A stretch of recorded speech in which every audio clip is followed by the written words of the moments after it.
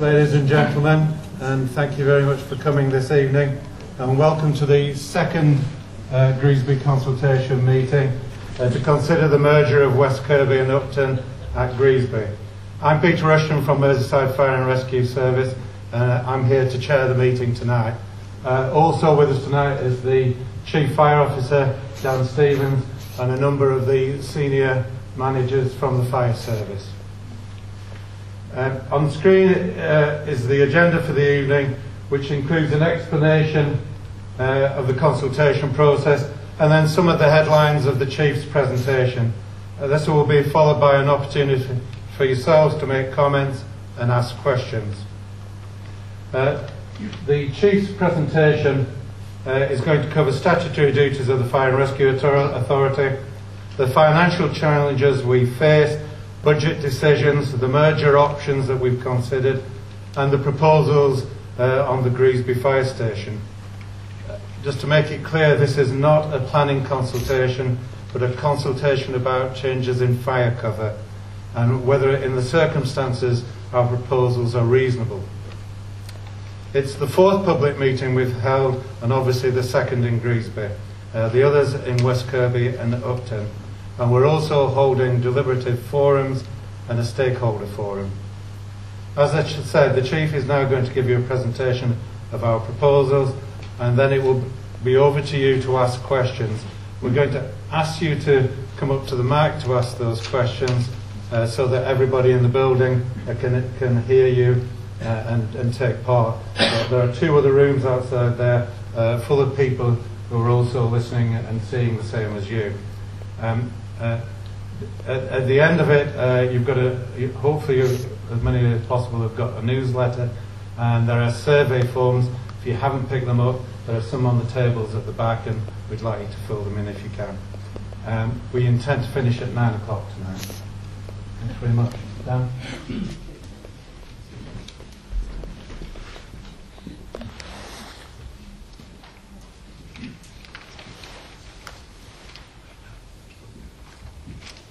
Hey, thanks, Peter. Vicky, can you move the slides on, please? Okay, I don't control the presentation from up here, so I'm going to have to ask one of my colleagues to move the slides on after I've spoken to each one. Before we start, and at the risk of insulting anyone's intelligence here, and that certainly is not my intention, I need to make it clear from the outset that Merseyside Fire and Rescue Authority is a standalone statutory body convened under Section 1 of Part 1 of the Fire and Rescue Services Act. We are not Wirral Metropolitan Borough Council. And as the Chief Fire Officer, I, in the same way as the Chief Constable is responsible for operational policing matters, I am responsible for operational fire and rescue cover for the county of Merseyside.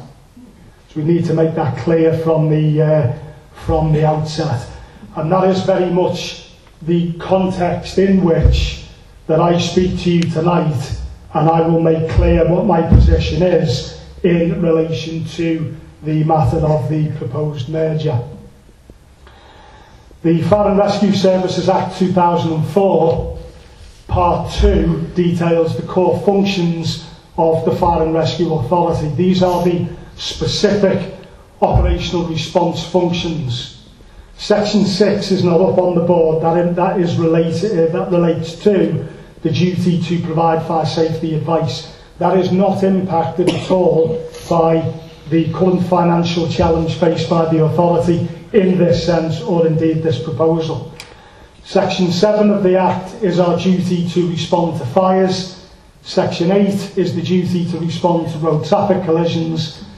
Section 9 is the duty to respond to emergencies as defined in the Fire and Rescue Services Emergencies England Order 2007, Articles 1 through 3, which is specifically for chemical, biological, radiological, nuclear and conventional explosive emergencies, or emergencies which require the rescues of persons from collapsed structures or serious transport incidents which do not involve motor cars, i.e. trains, trams or aircraft. Section 11 of the Fire and Rescue Services Act details the elective powers available to the Fire and Rescue Authority. Those powers extend to us making a response to any incident where somebody may die, be injured or become ill. The same extends to animals or the environment. That is pretty much anything that isn't covered in sections 7 through 9. You move the slide on, please, Vicky. The Fire and Rescue Service National Framework is required under section 21 of the Fire and Rescue Services Act, and that places a duty on the Secretary of State for the Department for Communities and Local Government, which is Eric Pickles, to prepare a Fire and Rescue Service National Framework. And Fire and Rescue authorities must have regard to that framework in the discharge of their functions. You may not be able to see on the slide there the narrative, so I'll read it out. What it says is that each Fire and Rescue Authority must produce an integrated risk management plan that identifies and assesses all foreseeable fire and rescue related risks that could affect its community, including those of a cross-border, multi-authority and or national nature. The plan must have regard to the Community Risk Register produced by the Local Resilience Forum and any other risk analysis as appropriate. What the framework also says, and in truth is the nub of the issue for us to consider tonight, is that the Fire and Rescue Authority must hold the Chief Fire Officer or Chief Executive, which is one and the same, to account for the delivery of fire and rescue services, in this instance across Merseyside. That means ultimately I, and I alone, am held to account for fire and rescue cover, and it is that which is my primary concern when making recommendations to the Fire and Rescue Authority. To be clear, under the scheme of operational delegation, I do not have the authority to close West Kirby or Upton and to build a new station at Greasby. Only the Fire and Rescue Authority can make that decision. Isn't that down to the public? Only the Fire and Rescue Authority can make that decision based on the requirements of the Fire and Rescue Services Act. I'll cover the point that you make later on in the presentation. Need to make that clear now, and please don't take umbrage at this comment. The Fire and Rescue Authority does not have a statutory duty to keep people in Greasby happy. That is in no way meant to be an inflammatory comment.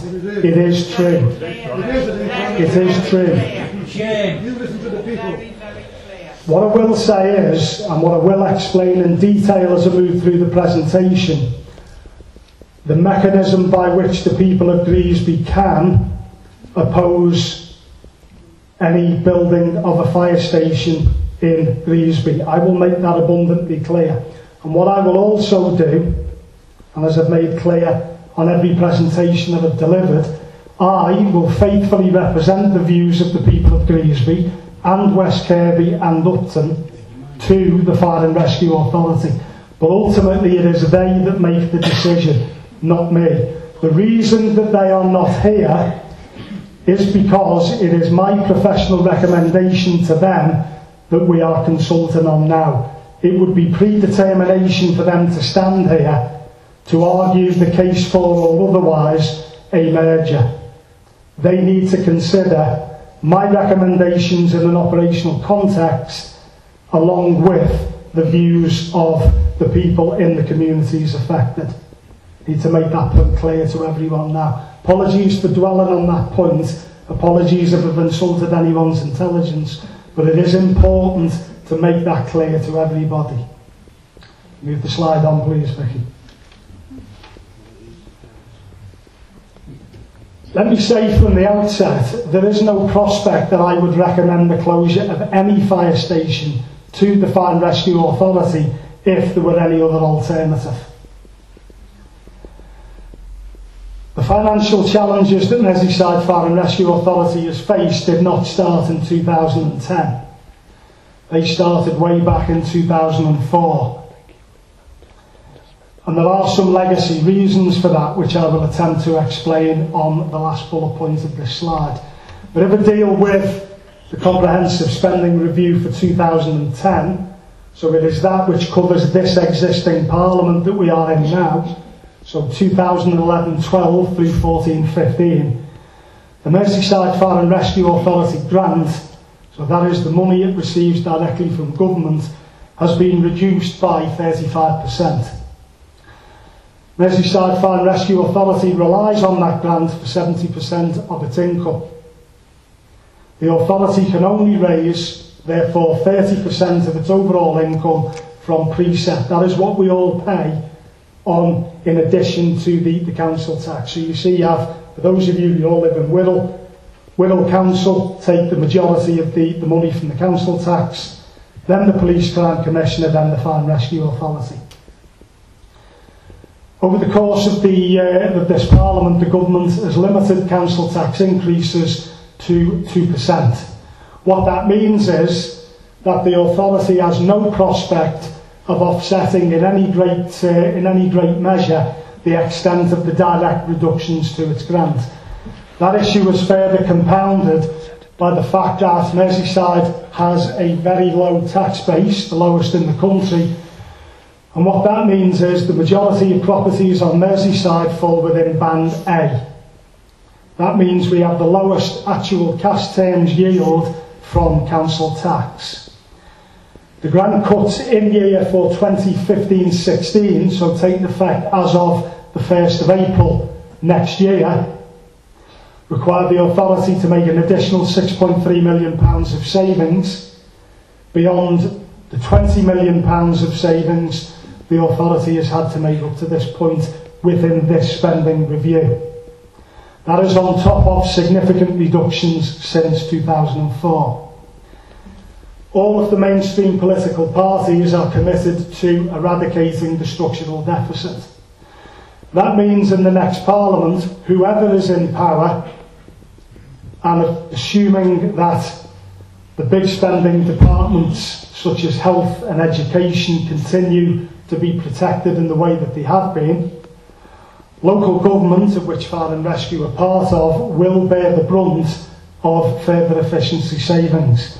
The best case predictions that we've modelled thus far based on information in the public domain assumes that the savings challenge will rise to just over 9 million in 16-17 and potentially up to 20 million by 2020. That is on top of the savings we've had to make up to this point. In the interest of balance, the point I have to make is that Merseyside is still, even after these efficiency savings, the third most expensive authority by grant per head of population and the fifth on overall spend. That includes the council tax yield as well. There are legacy reasons for that which date back to the 1950s. The Fire Service Act 1947 was enacted immediately after the Second World War, and in the early 1950s the Riverdale Commission undertook a piece of work to determine national standards of fire cover. These were repealed in 2004. Those standards of fire cover targeted ostensibly heavy industrial risk. There were 4 levels of risk categorisation. A risk, heavy industry, things like docks. 2 pumps in 5 minutes, 1 pump in 8 minutes.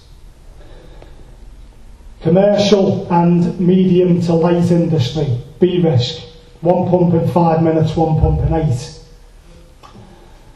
Suburban dwellings, 1 pump in 8 to 10 minutes. Rural, 1 pump in 20. Back in the 50s, the majority of Merseyside was A risk, for reasons which we will all recall. Back then, Liverpool was the second city. It was 15 miles of operational docks that stretched from Seaforth in the north to Garston at the south of Liverpool, and that was broadly replicated over here on the Wirral in Birkenhead and Wallasey. That, of course, is now all gone, along with the heavy industry that was once there back in the 50s. The population of Merseyside has also decreased significantly over that time. It was 1.7 million in the 1950s. it is now 1.38 million. Population of Liverpool was 853,000, it's now just under 500,000. In 2004, when the funding moved to per capita based, i.e. per head of population, we were by some margin the most expensive fire and rescue authority in the country. And unfortunately at that point, the chickens well and truly came home to roost. In all my time as Chief Fire Officer, I have never presided over a budget that's required me to do anything other than make significant cuts to the Fire and Rescue Authority. That is a fact. Unfortunately, we are at the point now, as I will explain further on in the presentation, where we have nothing left to go at other than fire stations and unfortunately fire engines. Which brings us to this point where we're at now. Vicky, can you move the slide on, please? In terms then of the savings in year for 15-16, we are assuming, or the authority is assuming, that we will be able to deliver just under £3 million from what we term support services. That in truth is not an accurate reflection of what we mean by support services. What we've done is very simply differentiate from expenditure that is not directly on fire stations. We've called everything else support services. This includes our community safety advocacy teams and our protection officers, i.e. fire safety enforcement. All of that is frontline. It just isn't fire engines. Okay, you need to make that point. We will have to lose more than 40 of our non-uniformed staff over in year 15-16, on top of the 90 uniformed staff that we had to take out over the last 4 years. We are assuming pay restraint to continue for a further 2 years beyond the 5 years now that the pay restraint's been in operation.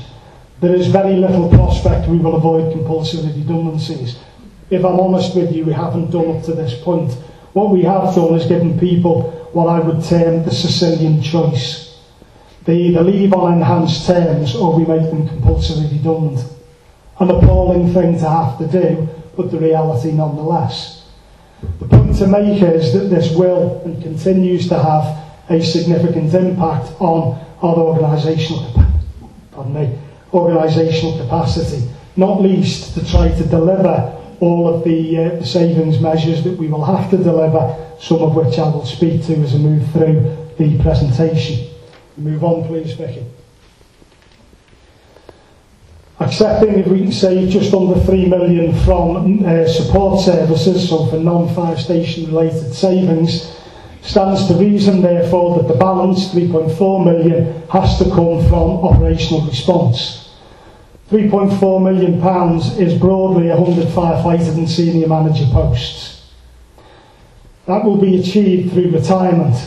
Right? We're not going to lose all of those posts on the 1st of April 2015. The authority will use reserves to smooth out those post deductions through natural retirement. That is the only way we can avoid compulsory redundancies. In the very simplest of terms, the number of whole-time firefighters we can employ directly determines the number of fire engines we can staff, and it is that which ultimately determines the number of fire stations from which we can operate. The savings that we're going to need to deliver in 15-16 will mean that we have no other choice but to reduce our stations down from 26 to 22. We will seek to maintain, however, 28 fire appliances. What we will not be able to do is maintain 28 whole-time pumps. What we intend to do is to crew 24 of those appliances whole-time, that is with firefighters who are there 24 hours a day on station, ostensibly through a 4-watch system, on 2 12-hour days, 2 12-hour nights and 4 days off. In order to maintain the number of appliances at 28, what our intention is to crew the remaining 4 appliances on what we term whole-time retained. And I will explain what that is in more detail on the next slide. If we are unable to secure sufficient numbers of our existing staff to undertake retained cover, and what that is very simply is if you accept our staff do 2 days, 2 nights and have 4 days off, and the middle 2 days off, what we will be asking them to do is for the 10% retaining fee provide availability over those 2 days to respond in on a half-hour recall if our appliance numbers falls below a predetermined level. I'll explain why that's our intention to do that, as I say, as I move through the presentation. What we may need to do if we cannot secure the appropriate numbers is to recruit directly onto that system. I will explain also the reasons why that would be my last resort as I move through the presentation. You move on, please, Vicky.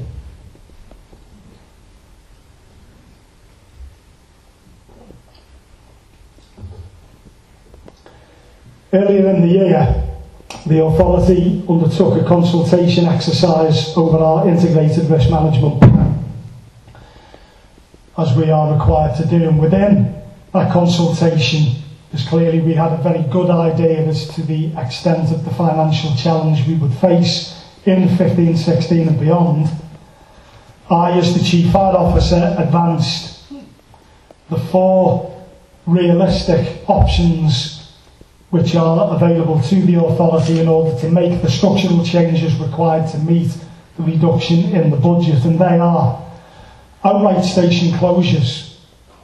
Right, that is something that we are pursuing in Liverpool. Station mergers, and to be clear, station mergers is station closures. I'm not in any way trying to dress that up as being anything other than what it is. What that involves is the closure of 2 stations to build a new station at an optimal distance in between the 2 stations earmarked for closure. Days only crewing is another option that we could pursue. It would not help us clearly of a night time in terms of operational response, but there would be some logic to pursue that option given the fact that it would allow us to facilitate training and community intervention work during the daytime, which is something we do a great deal of now. The only other realistic alternative would be the use of community detained firefighters, and if you just indulge me, I'll explain to you now why that is not an option that I would recommend to the Fire and Rescue Authority.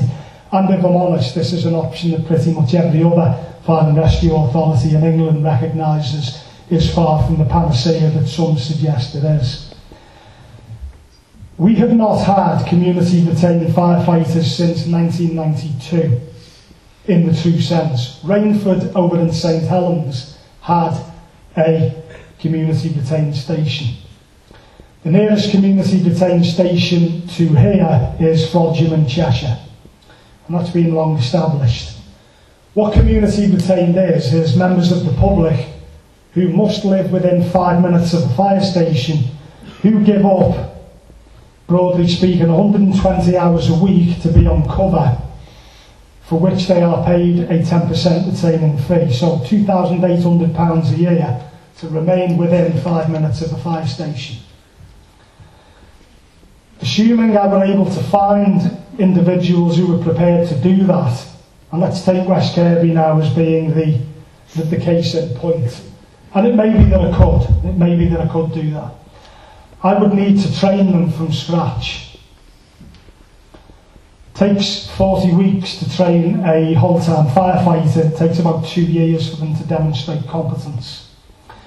Assuming that I could train a crew of individuals up to the standard of a whole-time firefighter, accepting that I would need to train a driver and an officer in charge, which clearly would take a lot longer than the 40 weeks, but assuming I could do that, I would have them available to me for 2 to 3 hours contact time per week.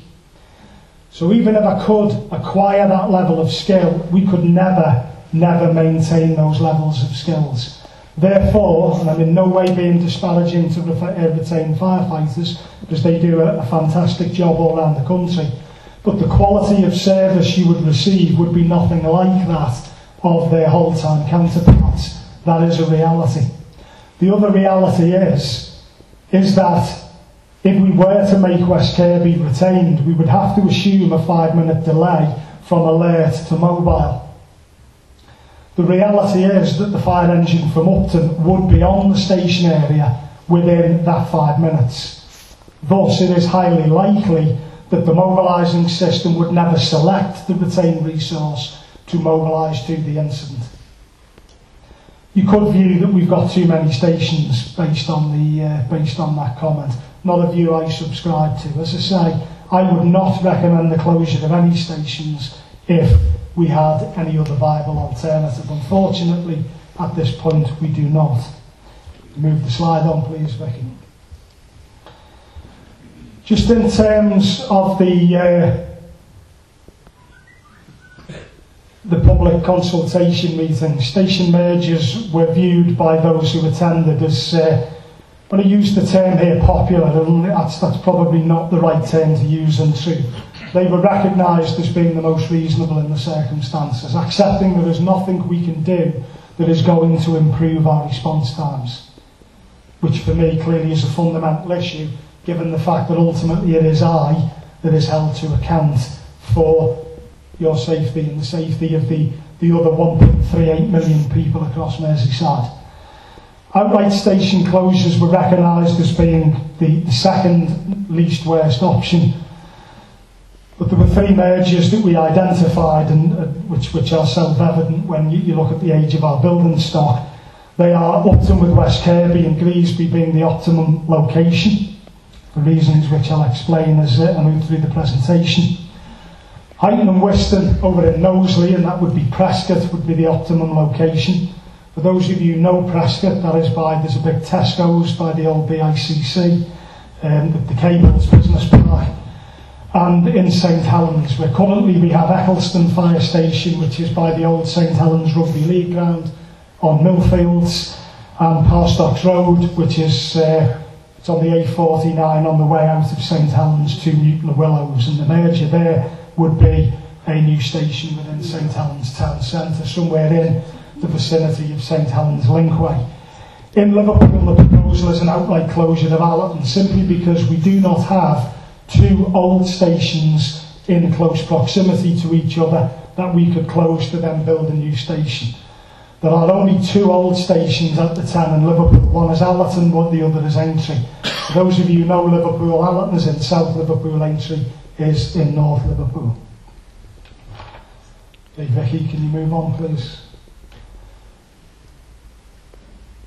In terms of the station mergers then, all of the mergers and closures, and we have 2 consultations running at this time, that is on for here at Greasby and the closure of Allerton. They're all subject to public consultation. And individual reports will be taken back to the authority. So for Greasby and for Allerton, that will be on the 2nd of February 2015. The Knowsley consultation has taken place. That was reported back to the authority on the 2nd of October.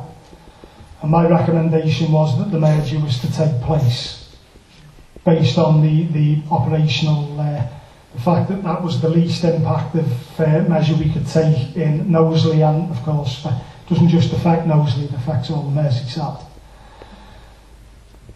That's been approved, and the authority now is in the process of appointing a builder, and that will be considered by the Policy and Resources Committee on the 27th of November, and from then planning permission will then be sought.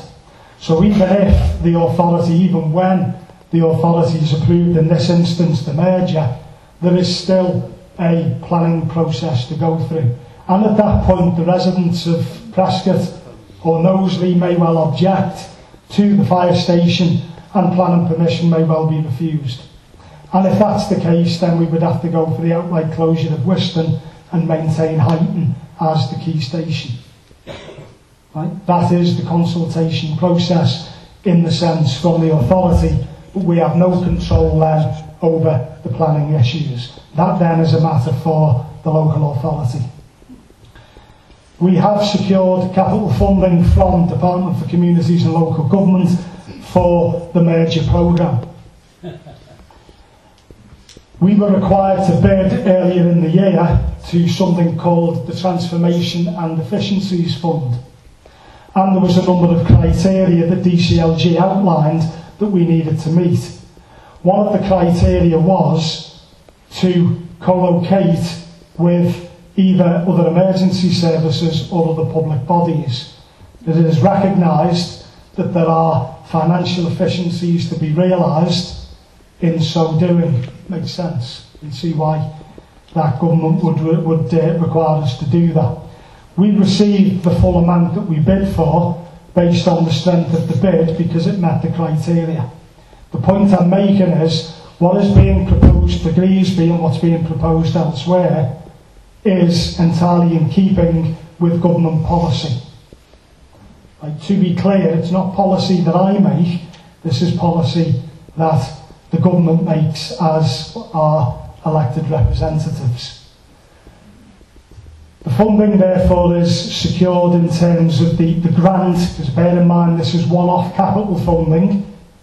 Okay, I'll explain the difference between capital and revenue as I move through the presentation. Clearly, we will take Prescott as the example. Assuming planning permission is granted and we start to build, we would then, at the end of the build process, sell Heighton and Wiston, and the capital receipts would go towards the expenditure on the new station, which is going to be based on the stations we've built over the last 3 to 4 years in the order of around £3 million. But that depends clearly on the site, and we won't know that until the final plans are formalised and agreed by the authority. Any balance will be met from the capital reserve, which means that we are not going to increase the debt profile of the authority, because if we did, that would have a direct revenue implication, i.e. it would cost us to then service the debt. It's like paying your mortgage. It's exactly the same sort of analogy. What people and what everyone need to make clear here, what people need to be mindful of, a merger or indeed a station new build is not something that happens overnight. We are not likely to see construction begin in Prescott till around March 2015 at the earliest. That's all being well with the planning. That means we're not going to have a new fire station till 2016 at the earliest, probably mid-2016.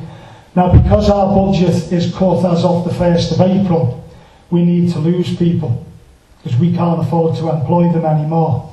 But we won't have made the structural changes, i.e. we will still have 2 fire stations, not just the one. So the reality is we will have run out of people long before the point of 2016 when the new station is built to actually staff the fire station. That is a position in truth that we are in now.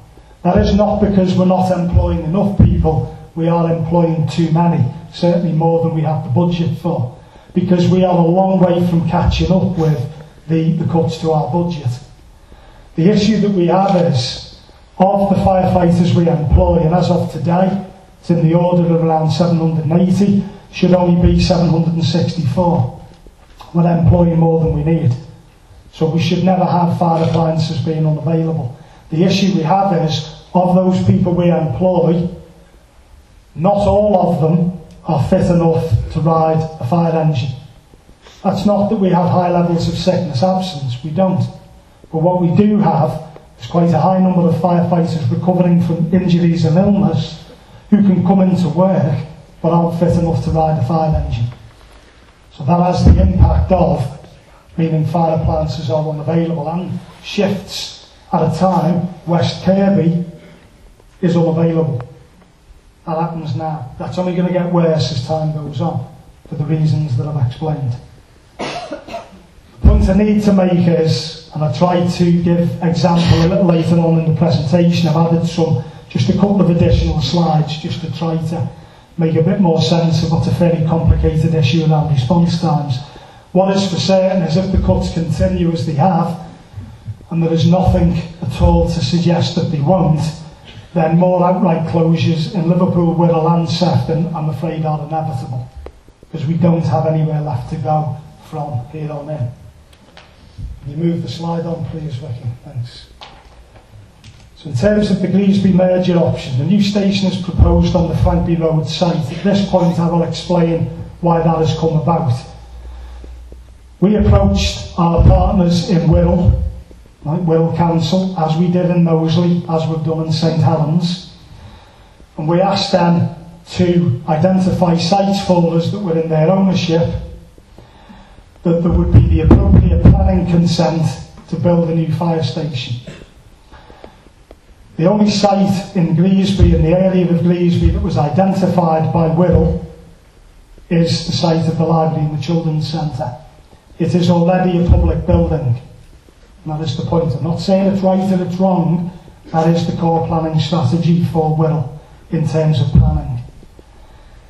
They, of course, own the land, therefore it is within their gift to enter into those discussions with us.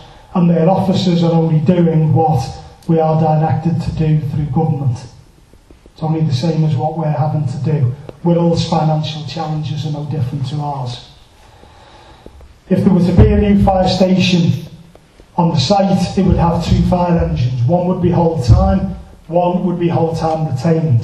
So I'll describe again very quickly. That would be potentially the staff at that fire station, although not necessarily, on the second and third rota days, providing retained availability, that we would recall in the event that the number of appliances across Merseyside fell to a predetermined point.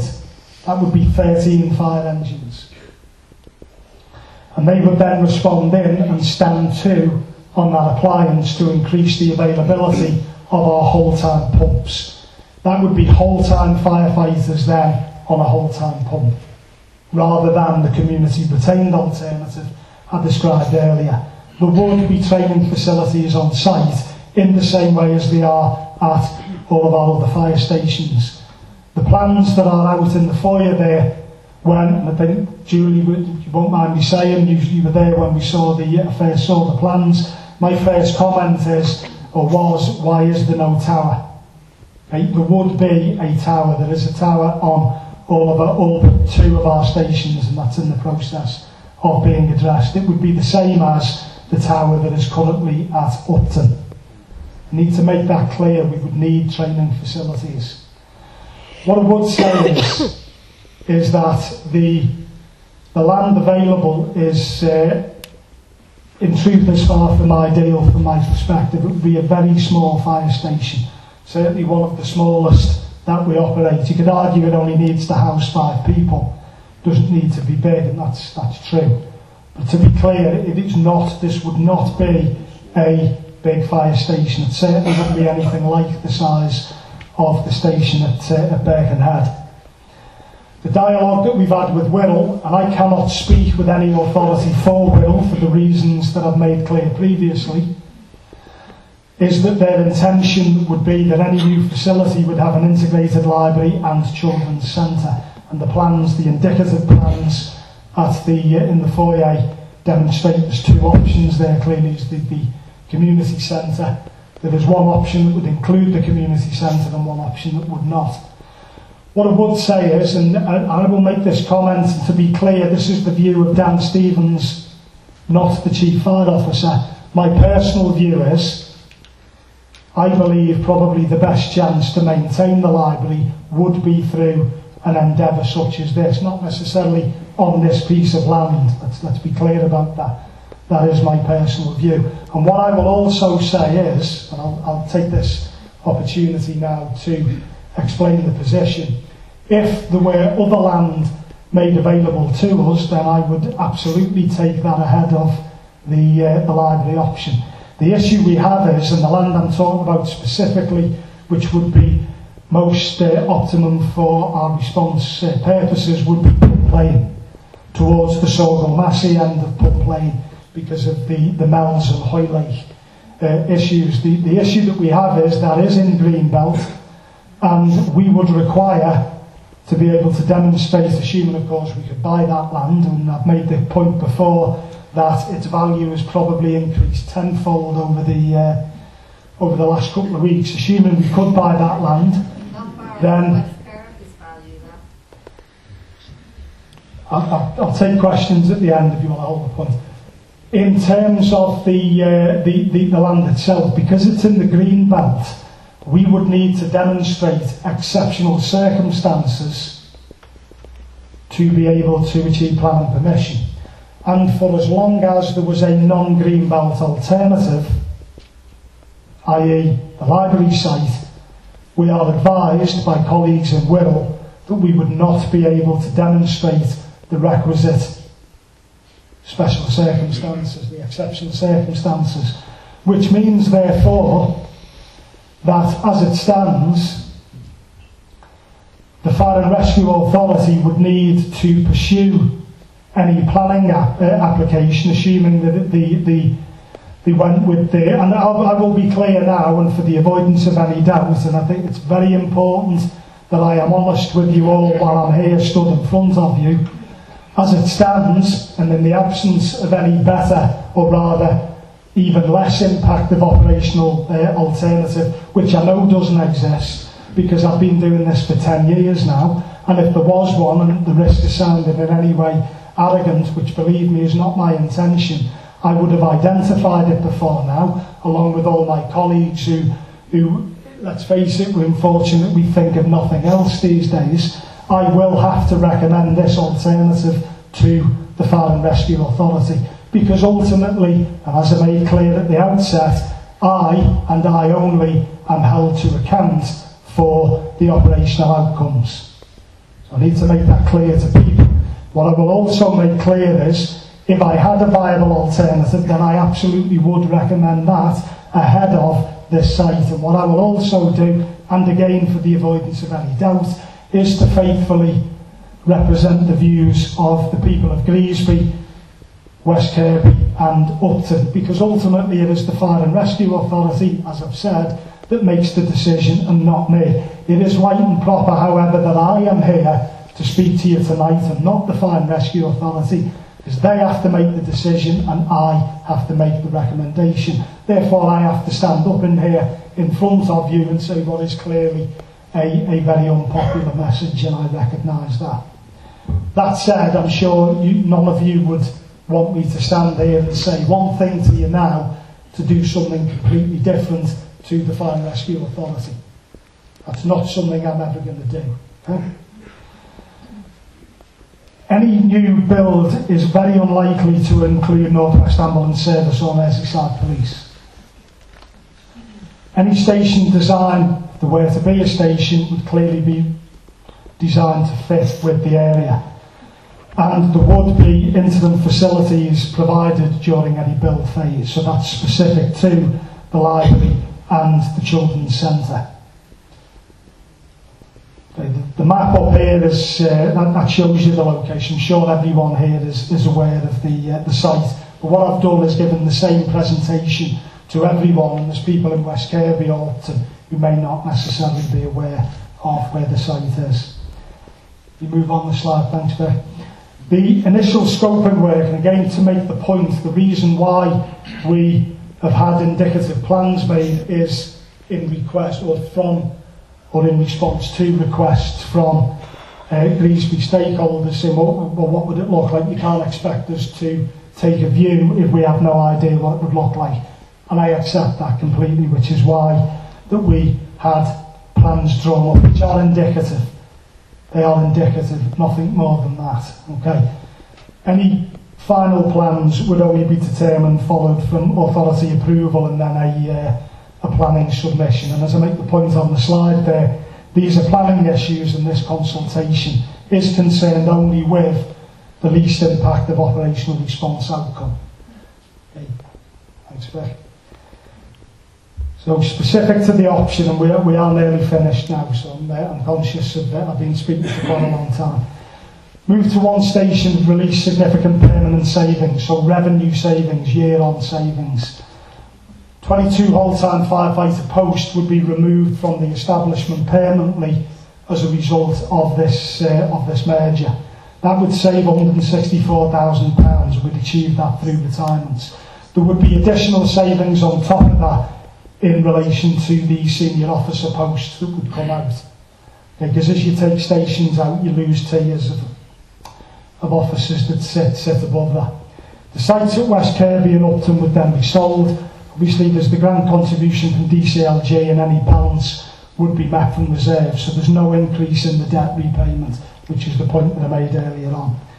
The alternative to the Greasby merger would be the outright closure of West Kirby, and I think the only realistic option we'd have then is to rebuild Upton in conjunction with North West Ambulance Service for a joint police and joint fire and ambulance station. The point to make is, before everyone starts clapping, that would significantly increase the response times to West Kirby, which is something, for reasons which I've explained, that I cannot ignore. Because as I said, and at the risk of repeating myself, ultimately I would be held to account for any incident that occurred in that area, that a delay in response that I knowingly would have recommended to the authority occurred. Okay, that's not emotional blackmail, that isn't child waving, that is the reality for me as the Chief Fire Officer. Point I made earlier is the West Kirby appliance, irrespective of whatever happens, I need to make this point clear to everyone, and I have done in West Kirby, we cannot staff West Kirby now 24/7 all of the time. Clearly that will only become more acute as time goes on, so at the point at which the authority make the final decision, in order to best maintain the availability of that appliance, I will then seek to make that whole time retained. Okay, there. Okay, in terms of the incident data, and I make the point now because I appreciate once I start getting into the technicalities that this can you can start to lose people at this point. The first 3 bullet points are contextual as much as anything. I wouldn't get hung up on the fact that we've significantly reduced incidents, and it hasn't just happened by accident, it's happened through the hard work and endeavour of firefighters and their community safety interventions. There's been significant reductions in incidents over the last decade, nearly 55% across Merseyside, and Upton and West Kirby have both seen falls. The fact is, there are still incidents that occur on West Kirby, Upton, the station areas, so across West Wirral. Probably the more relevant statistic, if you like, which is why I put the last 2 bullet points up, are over a 5-year period, there's been 2 accidental fire deaths, 1 road traffic collision fatality on Upton's area, along with 6 other fatalities that we have attended, and we've effectively done body recoveries on behalf of the police, and 1 accidental fire death and 1 RTC fatality on West Kirby's area. So the fact is, even though the number of incidents is significantly less, the risk ostensibly is the same. You think about the simple risk assessment methodology, you have likelihood times severity equals risk. The likelihood in either area is 1. It's low, it's a very low likelihood. But the severity is 5. It's the severe death, it's the severest outcome. So 1 times 5 equals 5 for both areas. So the risk is the same in that sense. Okay, so we shouldn't get hung up on the fact that we've reduced incidents significantly. Move on, Vic, please. In terms of the response implications, and what we've done is tried to keep this consistent and keep it simple. We've used the same data set as we used for Prescott and the same as we're going to use for the St Helens merger and indeed over in Allerton. If we were to move to Greasby, we would achieve an average response time of 6 minutes and 18 seconds across what would be the combined area. Got some maps which will hopefully show that a little bit better than just sort of the raw data as it is. And to be clear, that's been achieved by mapping the incidents of the most recent incident data. It's 2013-14. It's taken the life risk incidents on both of the areas and it maps them from the new location using the mapping software that we have. It's called Map Info, and we have a route finder, not dissimilar to a route finder, which calculates response times based on the actual response times that we achieve. The current average response time on the West Kirby's area is 5 minutes 24. That just happens to be, that's the Merseyside average, it's just coincidence. Upton's average response is 4 minutes 34, both of which are quicker than our 10-minute response standard. To be clear, when we set the 10-minute response standard, that had nothing to do with us aiming to take 10 minutes to get anywhere. That is all to do with, that is a maximum response of 10 minutes on 90% of occasions. That is all to do with the reasonably foreseeable reduction in fire appliances due to simultaneous incidents that our mobilising officer in the control room then has to try to manage to achieve the best cover across Merseyside. And there's 10 key locations at which, if we put a fire engine in each one of the stations, we can get to 90% of Merseyside in 10 minutes.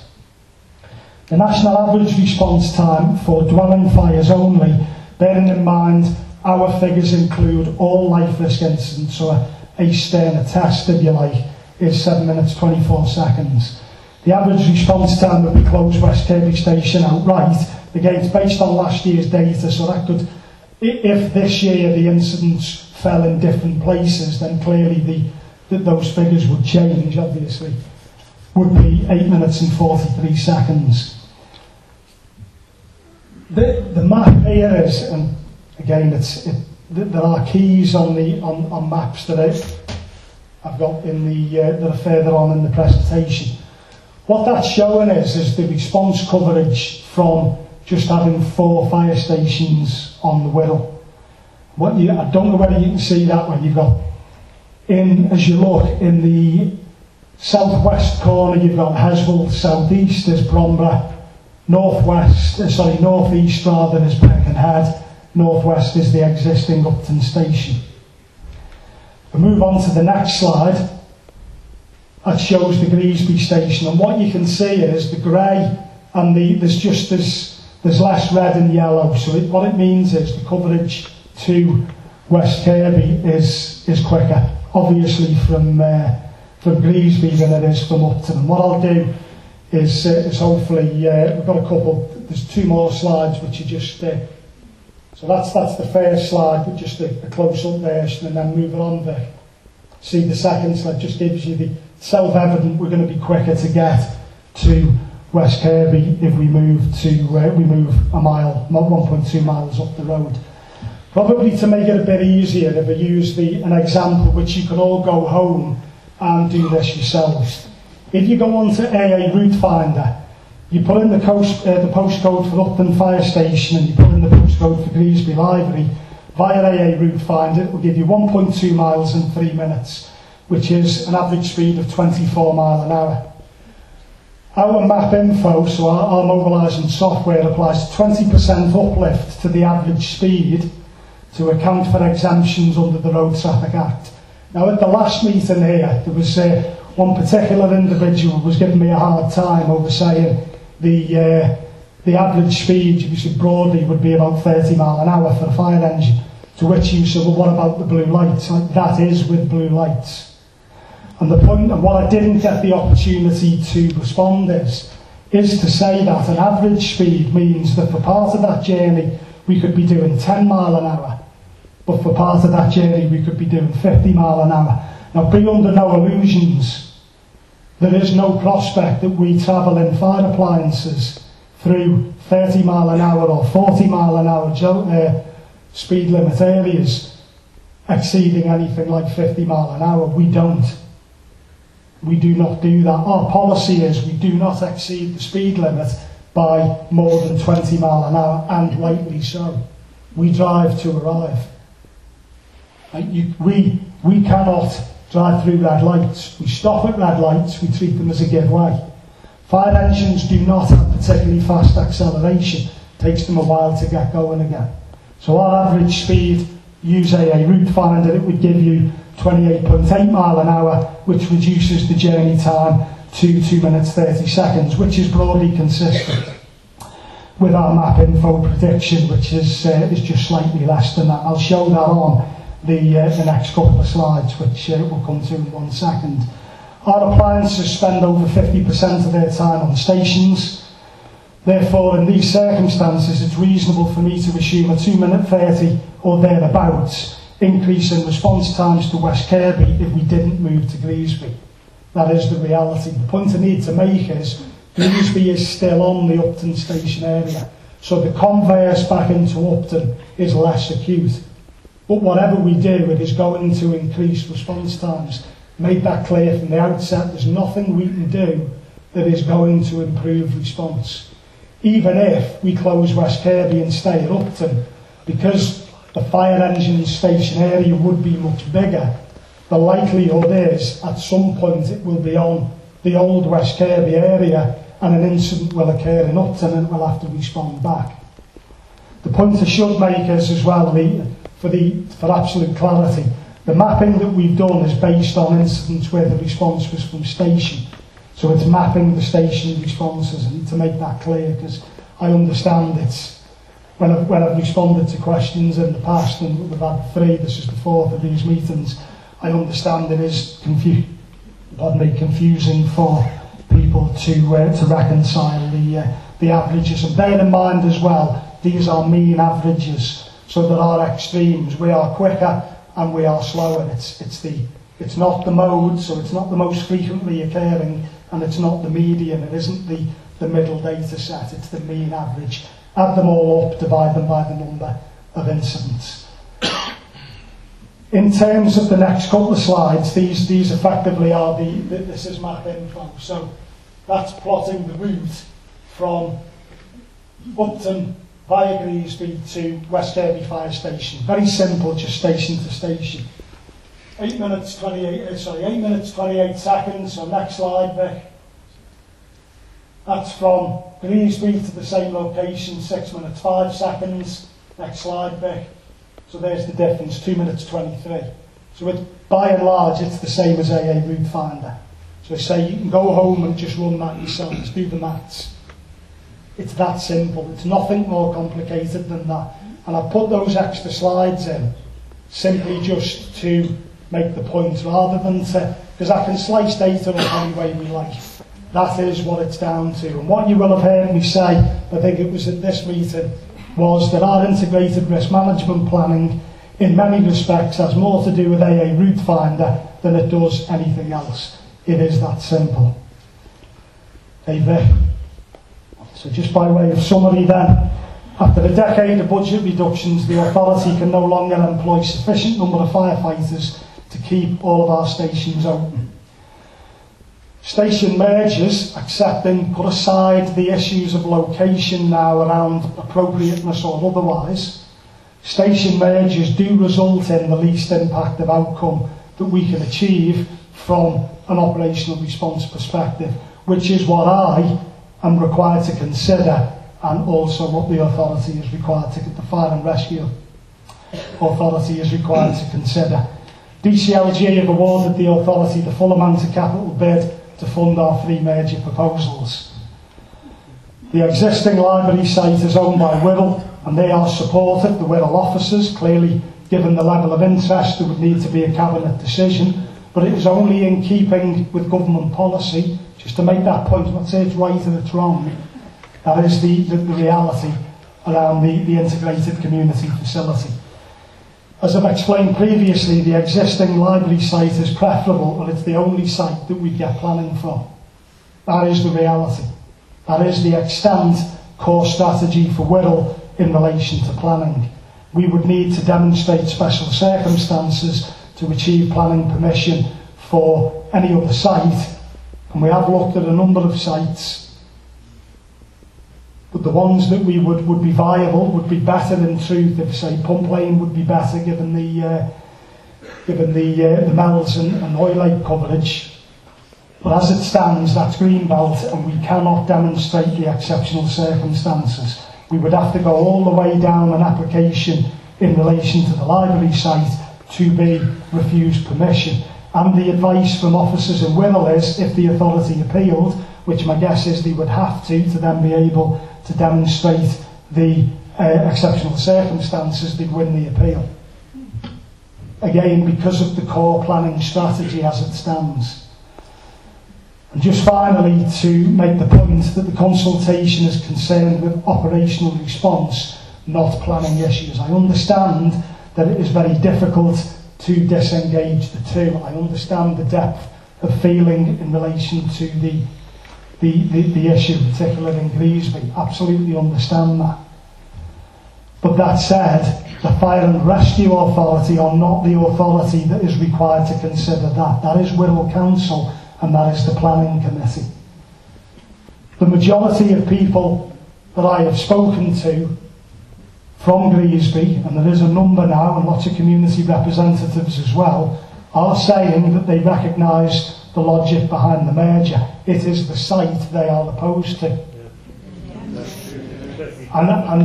And I absolutely understand that and completely recognise that position.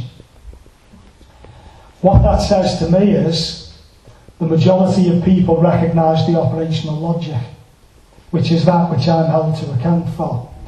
Be assured that whilst I will absolutely have to recommend this option to the authority for those reasons, that I would also work with anyone to secure another location, as I'm sure with my colleagues in Wirral.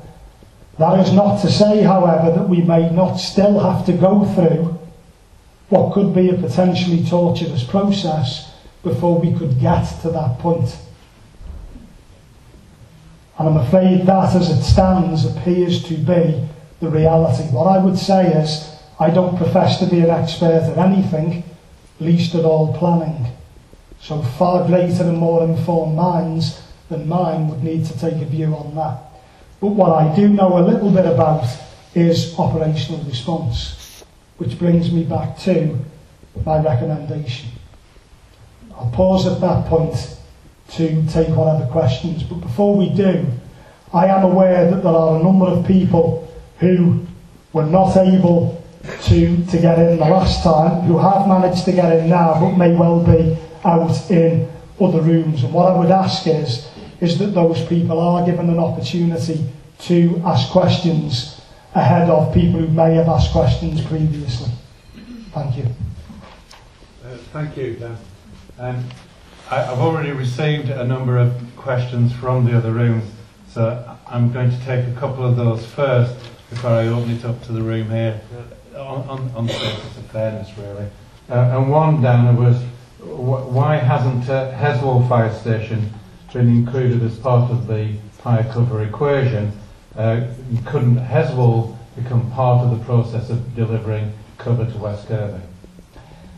Well, Heswall already does provide the second response to parts of West Kirby around Thurston, because the mobilising system selects the nearest fire appliance irrespective of the station area.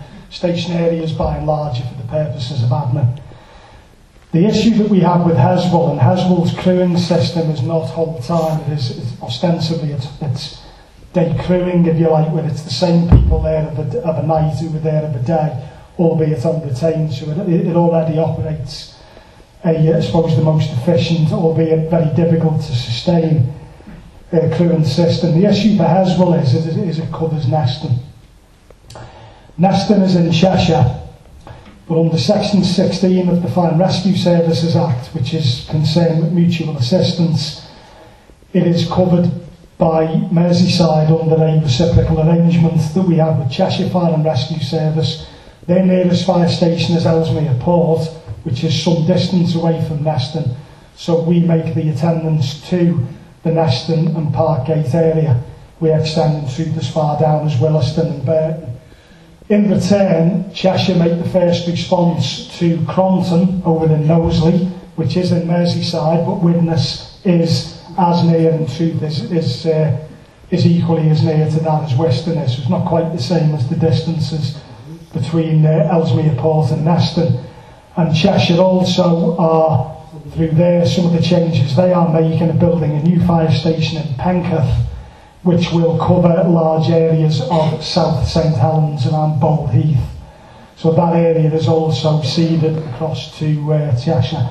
So that mutual arrangement is not something we have a legal agreement with Cheshire, and that is not something that we can withdraw from. Just a couple of questions from outside the room. Have you considered a corner on the Upton bypass at Sogal Massey as an alternative site? And secondly, you haven't published yet the value of the land at West Kirby and Upton, and what is that value? The first, in response to the first question, we have considered the land, which is one of the pieces of land in Whittle's ownership. From an operational response perspective, that does not give the same. The delay in response would be longer than from the Greasby site. Okay, as I've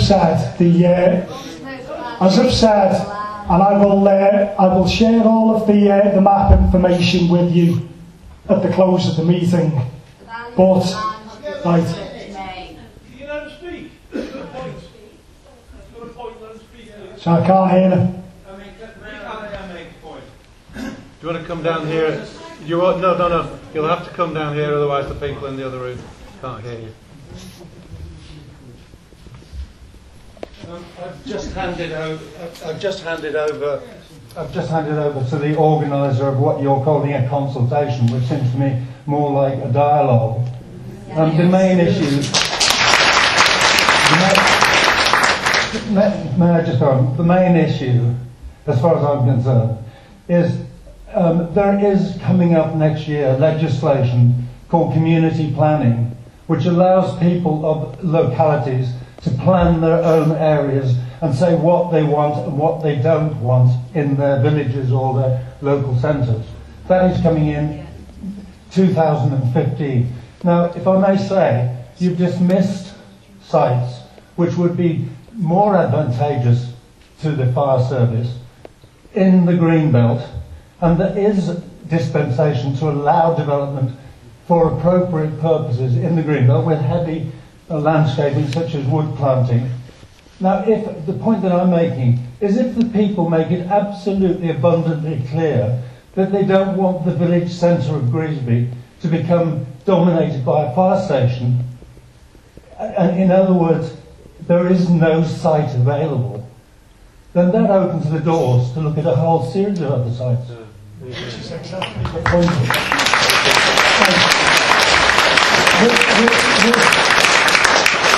Have I not made that very point during the presentation? Did I not?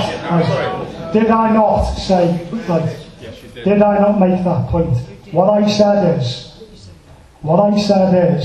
and use the punt lane as an example, that would be, in my view, a better site than the site currently that we have offered.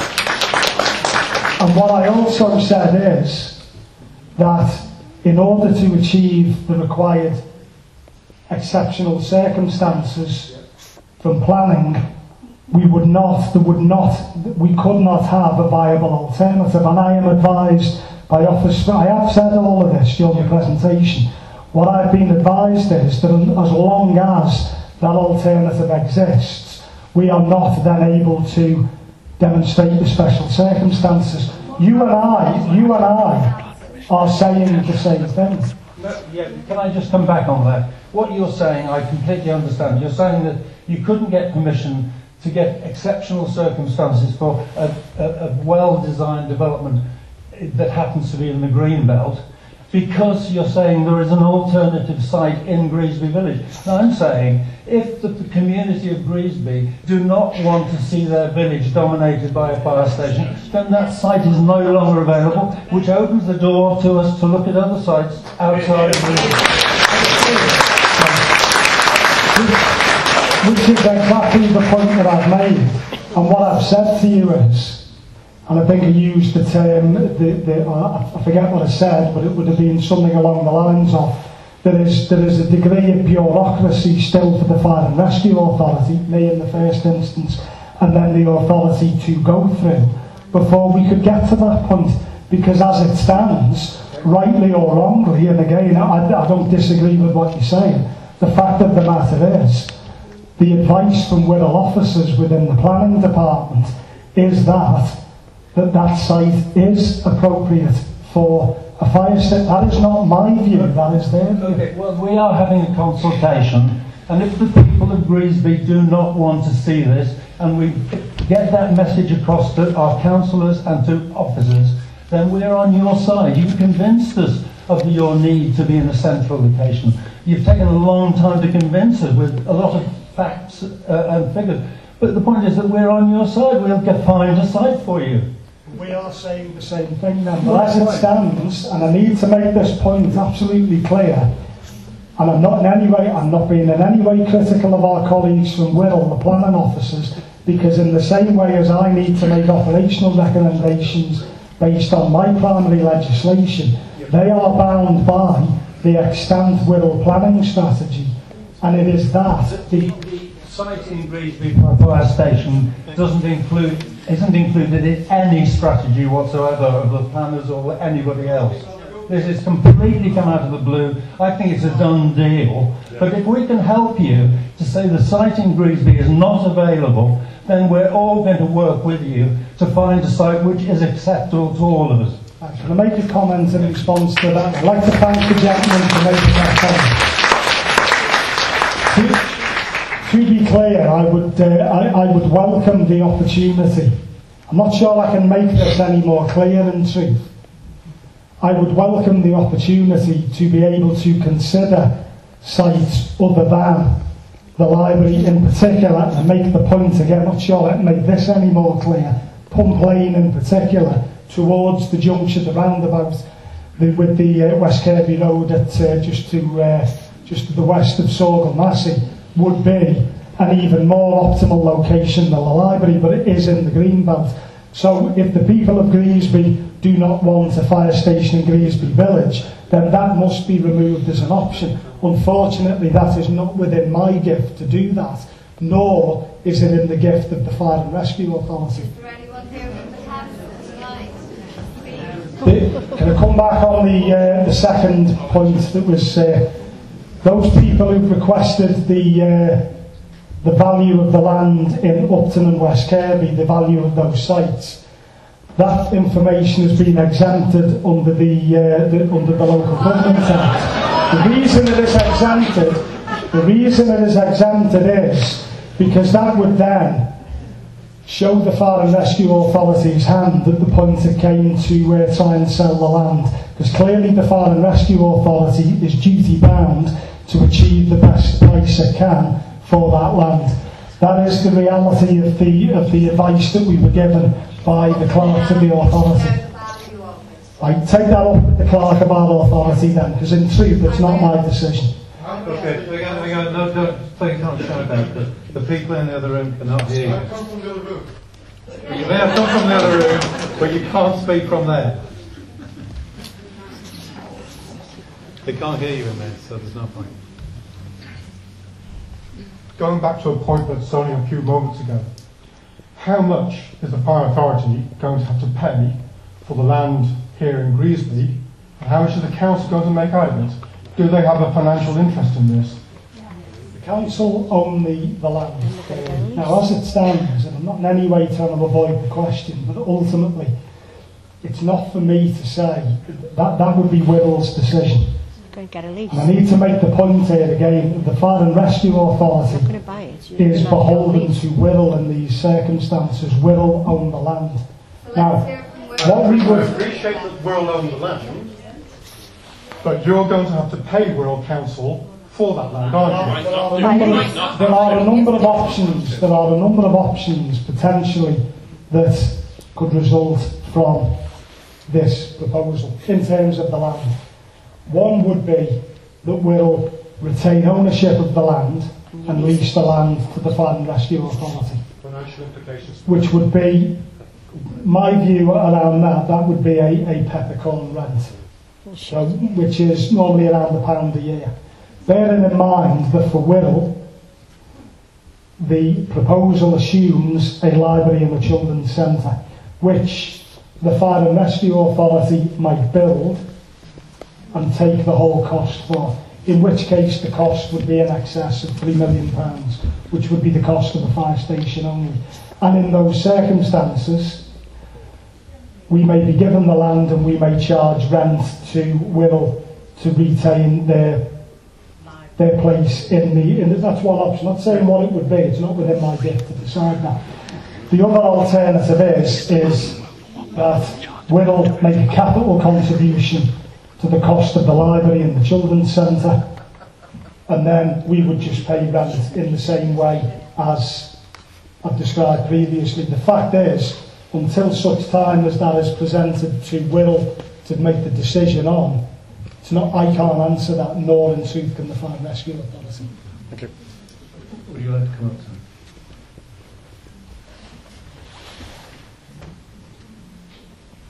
sir? Thank you. I don't know how many people have actually studied the meeting of the Merseyside Fire and Rescue Authority on the 2nd of October 2014 with the report number CFO/101/14, which says, item 26, alternative to merger if strong public opposition to the proposal. However, if the specific consultation on the merger was strongly opposed by the local community, the alternative option to deliver the required savings to ensure a balanced budget would then be outright closure of West Kirby Fire Station while maintaining the station at Upton.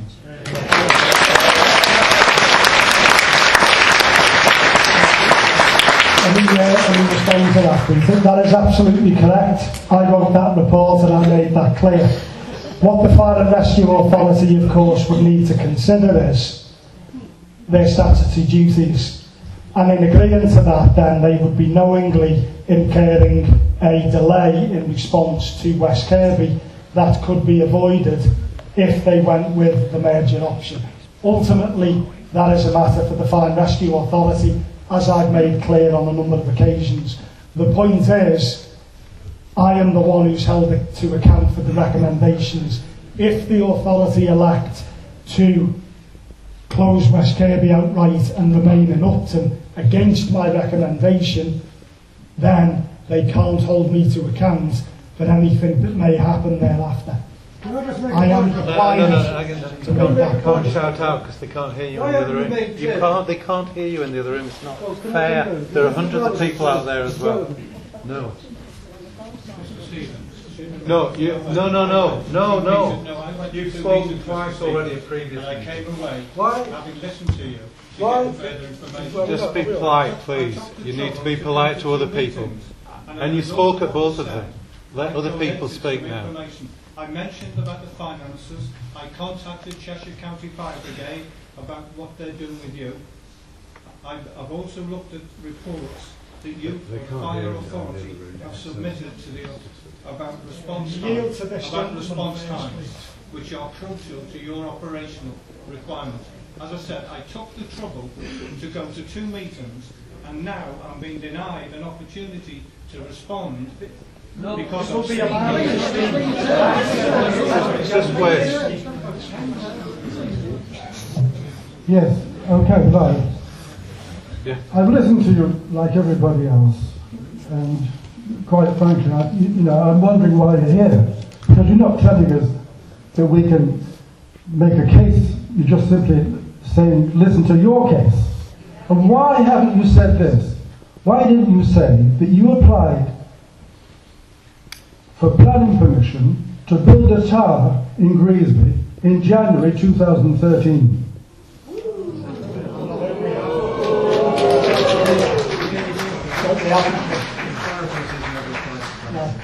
Just like Karen is the Deputy Chief Executive, do you want to confirm the step up?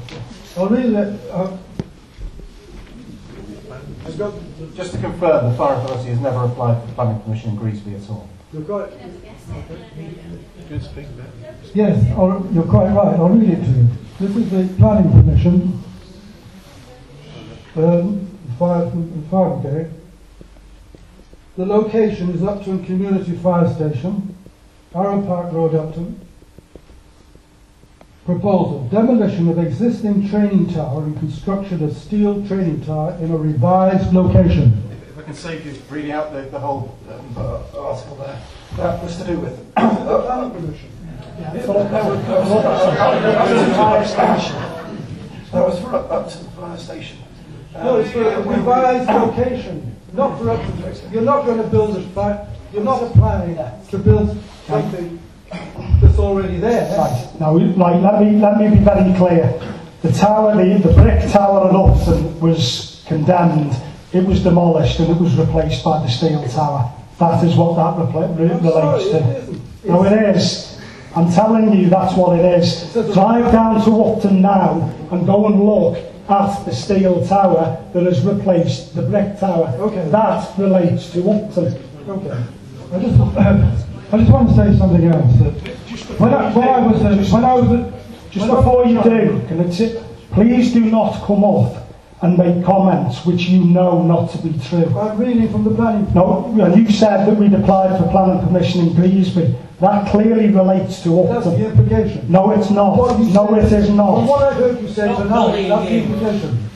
You said you totally support the moving to Greasby Village. You said that all the way through, with a little bit of fringe on the side. When I was a child living in Manchester, I was going to school in the city centre, and they built a fire station in the city centre. And one lunchtime, when I'm walking down the road, I see a fire engine come out, run over a man, and squash him. He's dead. And now you want to talk about putting a fire station in the middle of a village. I'm sorry, there are a lot more people, but let me say this to you. There will be a judicial review if the application goes ahead, and I will be funding it partly. And after judicial review, Can I just say that at the last meeting we formed a queue and people just came and made a queue, and that was very evident that people wanted to speak, and then you were all very ready to speak. Thank you. If you haven't spoken before, would you like to come out?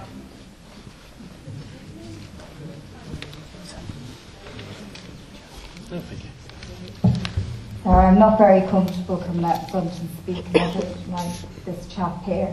I'm just a resident in Hoylake. One, I really don't want to lose the library in Greasby. Sorry, I said Hoylake, I wasn't Hoylake. I think it's absolutely disgraceful. The kids in this area desperately need the facility of library. We've got a little tiny bit of green, the trees, a little bit of peace in the centre of the village. Why would we want emergency vehicles coming out into the middle of the village?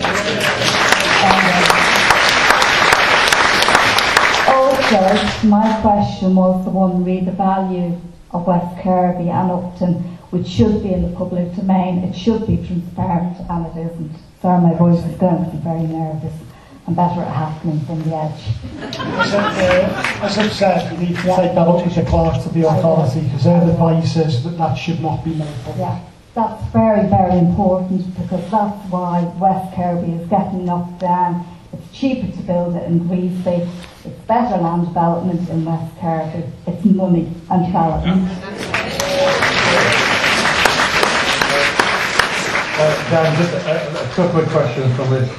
One suggesting there's an RAF site which is brownfield, and have we considered that in Greasby? I'm assuming that's the Pump Lane site. The old West Kirby station. Wirral have, as I've said previously, Wirral have made it clear that all the land in the vicinity of that area is in the green belt. Another from outside, Dr. Hayes found your comments very offensive. You do not need to say that he doesn't have to keep the people of Greasby happy. That's fine, but it doesn't make it any less true what I'm required to do. Okay. Okay, hi Dan. Did I hear you right? Did you say that if we do go to Greasby Community Centre, take that away, put a fire station in, there's a government incentive to do that? What the government have done, under the Transformation and Efficiencies Fund, we're required to bid for capital funding. Previously, we were allocated capital as a matter of course, in addition to our revenue funding. What has happened over the last couple of years is we've been required to bid into effectively as I said, the Transformation and Efficiencies Fund, and the government has set criteria, one of which is that we need to work with other agencies, so emergency services, local authorities and so forth. On the basis of the bid that we have submitted around interoperability, the mergers, so clearly delivering efficiencies and increasing the number of the retained firefighters we've had, we've been awarded the full amount of money for that bid, based against the government's criteria. I can congratulate you on that. obviously that was a great bid, but please do not come into a meeting justifying response times as the major reason that you have made this decision, when it really is a budget that you've been able to obtain to make these decisions. It's not that. Let me be clear, but let me be absolutely clear. What we're talking about here is capital spend, so the one-off spend to build the new fire station. I made it clear from the outset that I wouldn't recommend any station closures if we had another alternative. The fact of the matter is we don't, because of the scale of the financial challenge that we've faced over the last decade, and made it clear it didn't just start in 2010. The fact is we need to make the revenue savings. We only do that by reducing firefighter numbers. Therefore we have to make structural changes, i.e. we have to reduce the number of fire engines and therefore fire stations. The other reason we need to reduce fire stations is because that then allows us to deliver further savings from what we term support functions. So for example, if we only have 22 fire stations instead of 26, we can reduce our ICT costs, we reduce our maintenance costs. Not huge amounts, but they all make a contribution. Let me assure you, this is financially driven in the sense of revenue, not capital. But ultimately what I'm trying to do, you must recognise this, clearly the majority of people do recognise, what I am trying to do is to deliver the least worst outcome. That is what I am trying to do in the operational response sense across all of Merseyside. But if the truth be told, you started this steam train. The truth be told, you started this steam train. There's now no turning back, is it? Decisions are made. The decision. Well, let's be honest. If this was a true consultation, we would have representatives from Wirral Borough Council here. We would have a proper consultation where you know that you've had conversations with the council behind closed doors to secure the funding. And I honestly say, just remember where you are. You're in the House of the Lord here, and I urge you to please be honest with the people of Greasby, Hoylake, West Kirby, who come here today. And you know what? I have to make decisions on branch closures. I really do. I understand how difficult it is for you. However, we all pay council tax. I work for a bank. When I make those decisions, people have a choice. They can go back elsewhere. We don't have a choice. We have to trust you to go and do the right thing for these people. Let me be clear. In the operational response, I think, does anyone think we can get into the argument here? And clearly people do. The majority of people I've spoken to, the gentleman previously made the comment to say, we recognise why you would want to merge the two stations. People have said that, and clearly it's financial because we've got to make savings.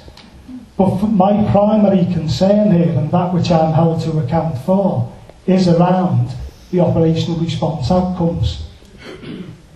The easiest thing in the world for me would be to stand up here and just to say, shut Upton. Shut West Kirby, rather, much easier thing to do. But I would be knowingly then incurring at least a 2.5 minute increase in response times to West Kirby. That is the reality. That's the reality.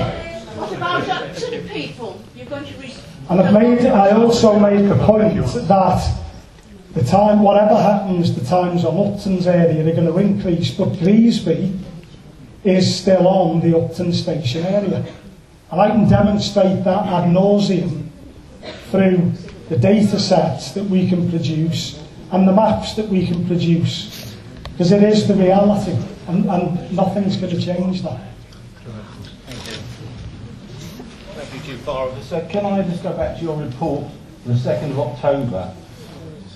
When you said in alternative to mergers, this is paragraph 26, you say, however, if the specific consultation on the merger was strongly opposed by the local community, can I ask you, when you wrote this report, what your definition was of strong opposition? How much more do you think we need to do? Have I or have I not said I will faithfully represent the views of the people of Greasby on a number of occasions? Thank you. Right, have I said that? Thank you. That's not answering my question, is it? This is the report that you produced for the Fire Authority, and you have put 3 paragraphs in it that say, I will do another option, there is another option if there's strong opposition. Now you must, when you wrote the report, have a view in your mind, because I mean the authority must have questioned you on it. What do you mean by that? Are you intending holding a referendum of the residents of Greasby to ascertain whether you've got strong opposition or not? We've got a survey, right? We have a survey, and the outcomes of that survey, which is the opportunity, which we're giving it out to everyone, and give everyone the opportunity to fill out the survey. We've advertised it widely online, and we've even said if people don't have access to the internet, if they write in, then we'll send it out.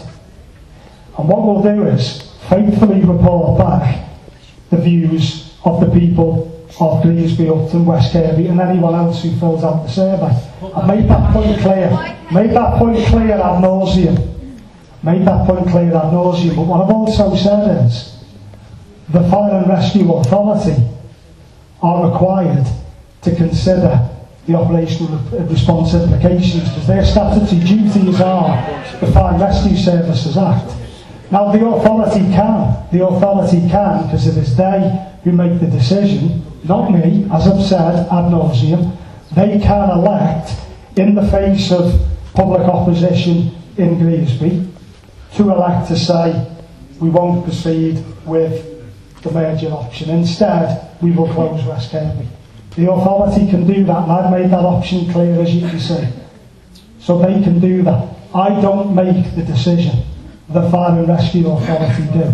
You don't, but according to your report, and if I read it correctly, if there was strong opposition, you would then go down the route of the other option, which is to actually maintain the station at Upton and close West Kirby. Now that was that's what your report said to the Fire Authority. All I'm asking you is, what did you have in your mind when you wrote these paragraphs that said this is strong opposition compared with, say, weak opposition? What was it? Well, it isn't for me. Ultimately, it is a matter for the Fire and Rescue Authority to take a view on that. It's not, I don't make the decision. I don't know how many times I can make the point. I am an officer. Right? I make the recommendations based on my professional judgment, which, by the way, there are lots of chief fire officers around the country who are also recommending mergers. Lots of authorities are having to consider these sorts of issues. In the end, it's a matter for the authority to make the decision, okay, not me. Final point only. When you presented the report, did the Fire Authority ask you the question I have just asked you? How you would judge strong opposition? You're conducting this consultation, not them, which you've made quite clear. Did they ask you the question at the meeting in which you presented this report? No, the Fire and Rescue Authority accepted the recommendation of the report. No one asked you, just to make it clear to everybody here, no one asked you what strong opposition would actually be. I cannot recall that question being asked. Why would they ask me that? They need to consider the report on the 2nd of February 2015. Not. Okay, I accept. Okay.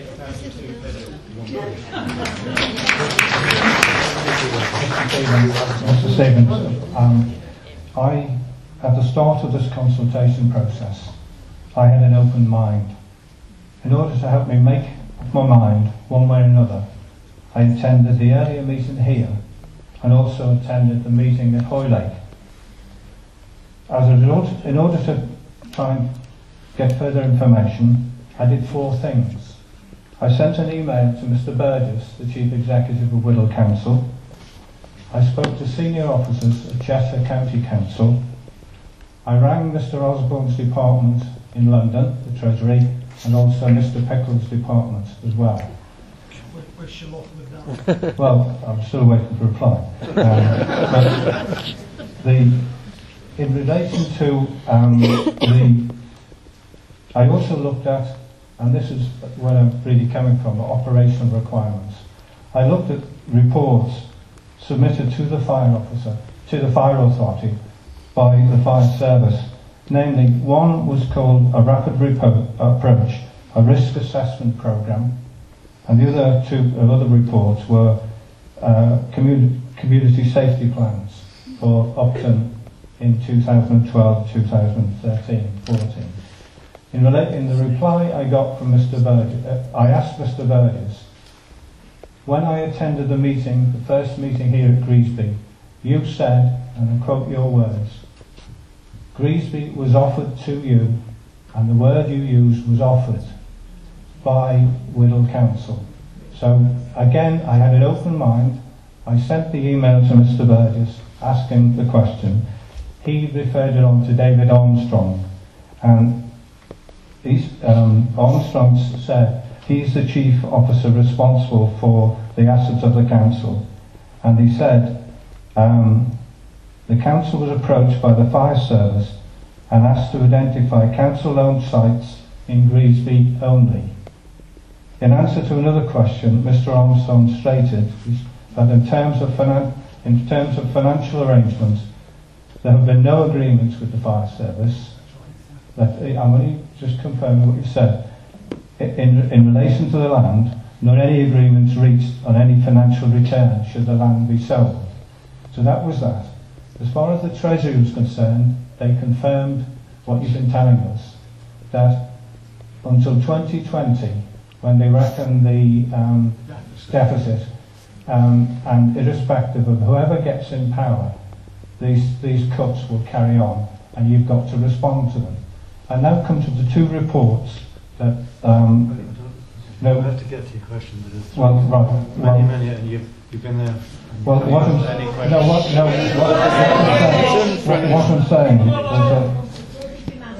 saying is that, just bear with me a second.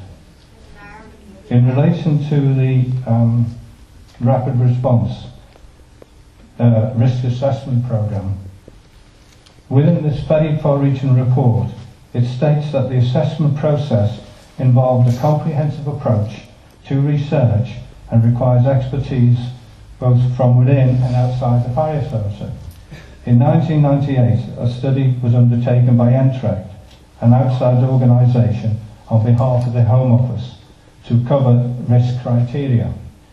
Using national statistics over a period of time, the study stated that there is little difference in death rates between attendance times of 1 to 5 minutes and 6 to 10 minutes.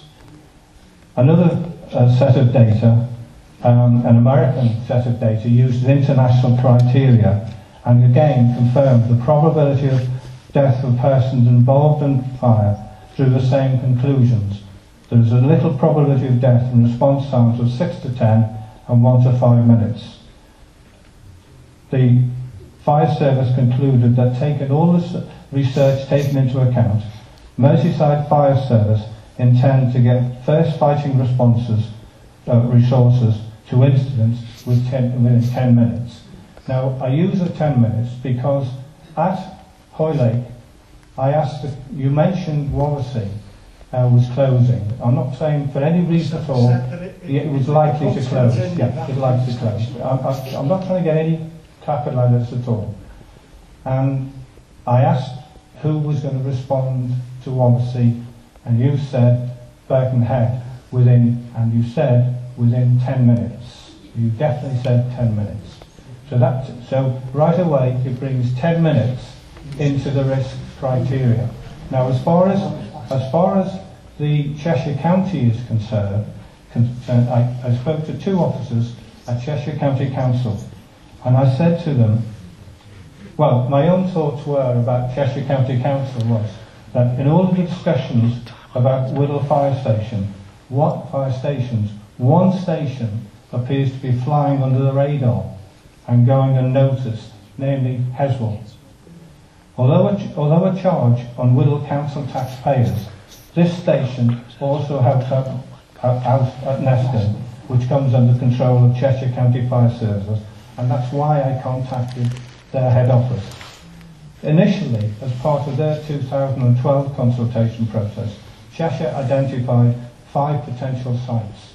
They firmed it up in 2014.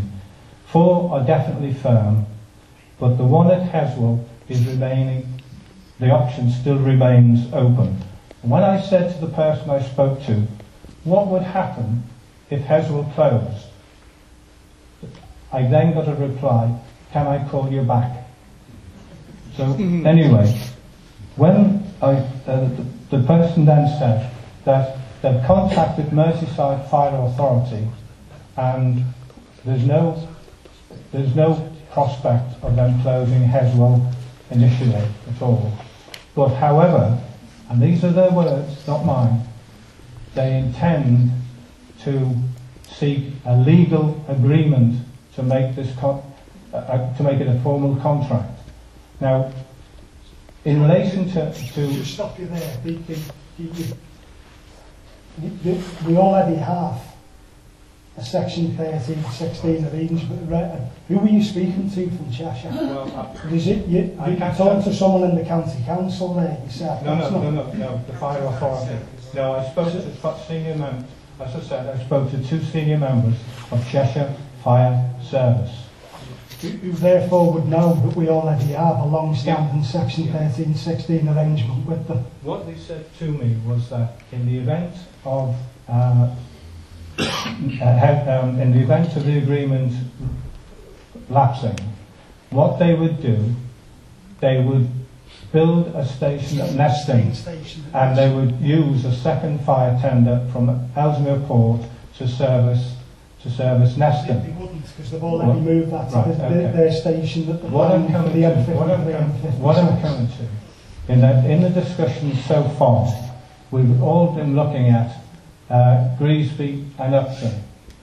As far as I'm concerned, using the 10-minute criteria, this brings Heswell into the consideration. And bear in mind that both Upton and Heswell are existing fire stations. Why in heaven's name do you want to sort of choose Greasby? I've already answered the question in detail. The existing 13/16 arrangements that we have because of what we're doing over in Knowsley and St Helens, it becomes more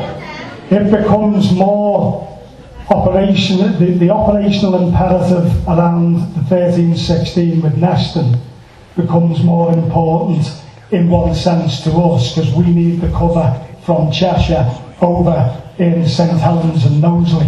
What you've got to understand is we cover all of Merseyside. I cannot specifically favour West Wirral over any other area within Merseyside. And that is the realities, and the position is exactly as I've explained earlier on in the presentation. The report to which you refer, the RAPID report, is 10 years old now. That's been superseded by 2 reports from Green Street, Birmingham, commissioned by DCLG, and my colleague Mark Rowe, I believe, has a copy of certainly the FBU have drawn some data from that report, which does correlate and confirm the relationship between increased response times and deaths, not just in fires, but in road traffic collisions. That is the most up-to-date research, and Mark may well refer to that if he comes up to speak. But in terms of the Cheshire position, that is exactly as I've explained to the meeting earlier on. Okay. There's a lot of kids in Greasby, and I cross that road over there, and like loads of Greasby junior school kids cross that road from there, and I'm scared that there might be an accident because it's so fast, and it's just an accident waiting to happen.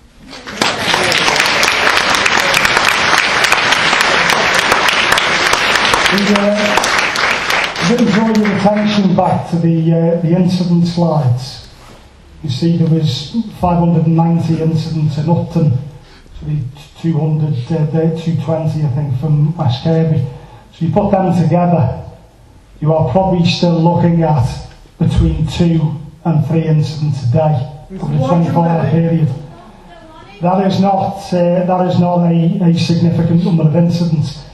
The issues that you're raising around the dangers from fire appliances, well, we have fire stations all over the county, and clearly the risk from a fire engine is no greater than the risk from any other form of vehicle traffic, and that is a reality.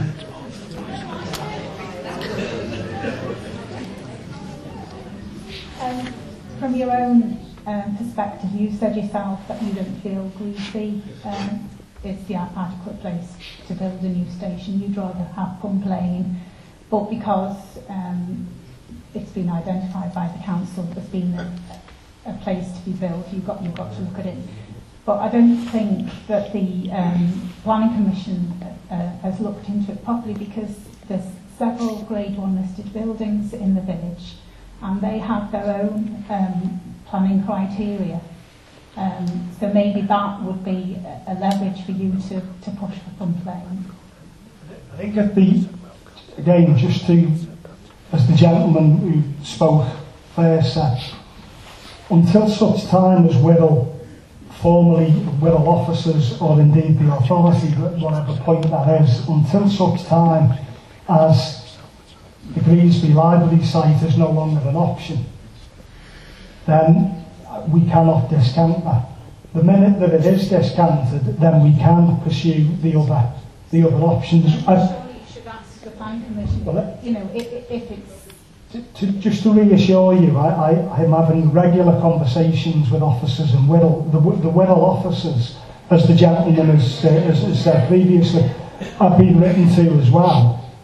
As it stands, the position of the Wirral officers is as it's always been. The site at Greasby falls within there is no planning limitations in relation to a fire station.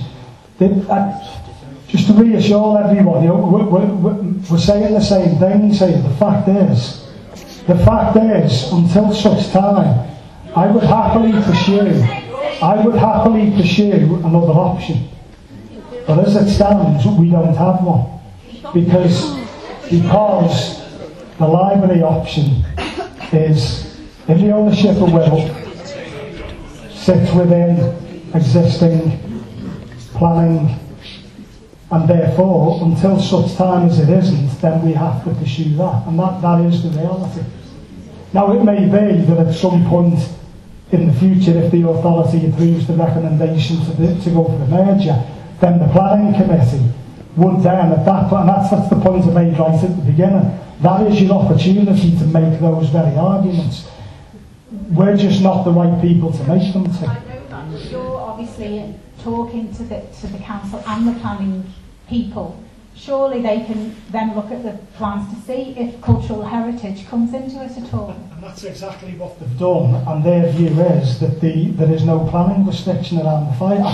I just keep saying the same thing to people. It's that I just have to refer you back to what I'm saying. Speak to the Wirral planning officers yourself, and they will tell you the same thing. Because it's not their consultation, it's ours. Yeah, you've made a big thing about operational response times. Sorry, before. My colleague here who's doing the signing, is anyone using the signing because she could do with a break? Is that a... Yeah, run. Thank you very much. What's that? Haven't they got a second time? Back in 5 minutes. Yeah. Okay. Apologies for that.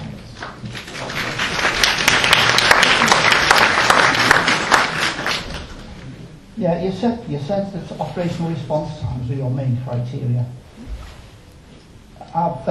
You've also gone about the computer simulations? The modelling. Yeah, modelling, yeah.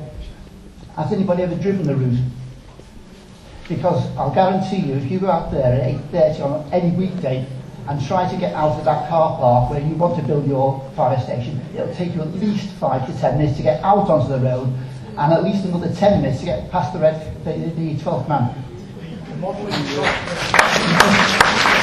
modelling software is based on actual incident responses from Upton and from West Kirby to the, and therefore on the West Kirby station area clearly for a number of those life risk incidents. So what it does is it looks at the actual response times, which is where we get the averages from. So all I can say is those figures it's not me that comes up with them, it's our data analysts. Those figures that they come up with are based on actual responses that have been made in the past year. Would you mind if I just said something? You said earlier that you cannot cover West Kirby Fire Station properly at the moment. Is that true? That's what you said. What I said is that on occasion, so for shifts at a time, yes, what I said was... My point being, if you cannot cover it, you must be covering from Upton. We are, So you are covering from Upton. That's what you just said. On occasion. It's possible to do that. Yes, that's what you just said. And I've not said it isn't. And I've not said it isn't. And that option is in the authority report. So I've not tried to hide anything from anyone. That option is there in the report. But what I have said is continually is to cover West Kirby from Upton rather than Greasby will increase the response time. And what we're trying to do, and we're trying to change the situation for the better in terms of response. That's exactly what we're doing. Yeah, you said you're going by computer planning, and nobody's ever driven the route. I'll tell you what, I'm 66 years old. One of your officers meets me in the car park tomorrow morning. I will run to Upton faster than you can drive. Let me be clear. When you say that no one's driven the route, like clearly the response times that we see on the presentation are from actual journeys to incidents. So clearly somebody has driven the route. Thanks, I've been put on the clock, not too much of your time, so I'll be brief. I'll declare my interest. I'm Mark Rowe, I'm the Brigade Secretary for Merseyside Fire Brigade Union, and I've now attended all of these meetings. And what I would urge you to do is not to be, I appreciate that, but there's some important points that need to be addressed here. And believe me, I'm not here as a cheerleader for the Chief Fire Officer. The issue is the attendance times and the facts and figures that were quoted before when we talk about 1 to 5 minutes in the well, it's a relevant point if you just let me finish. The issue is that attendance times are significant. They do count. I'm a 27-year firefighter. There's other professional fire officers in this room who have all, and this isn't shroud waving, this isn't emotional blackmail. We have pulled people from rooms, and it's not just us that say this. North West Ambulance say that if he'd remained in those rooms for a longer period, they wouldn't be alive now. That is the fact of the matter. Now we hear, absolutely, I hear you loud and clear, fantastic turnout at all these meetings, and I don't think anyone could misinterpret what you're saying. I attend the authority meetings, and I'll certainly be making your views known as well, because it's been a fantastic turnout. But what I will say is, what we're tending to do here is let the people responsible for this off the hook completely, and this is the political parties. It doesn't matter whether you're a Labour voter or a Conservative voter. They've smashed the fire and rescue service on Merseyside for over a decade. Don't let them off the hook. There's a councillor there in the park waiting to speak. I would like to say that at the end of the day, everybody here, none of this can go ahead if the council refuses to release the land. And it really should be. I'd like to know why there's no councillors here as representative. Why aren't they here? Parts of the whoever the people are responsible to release the land, why haven't they attended this consultation?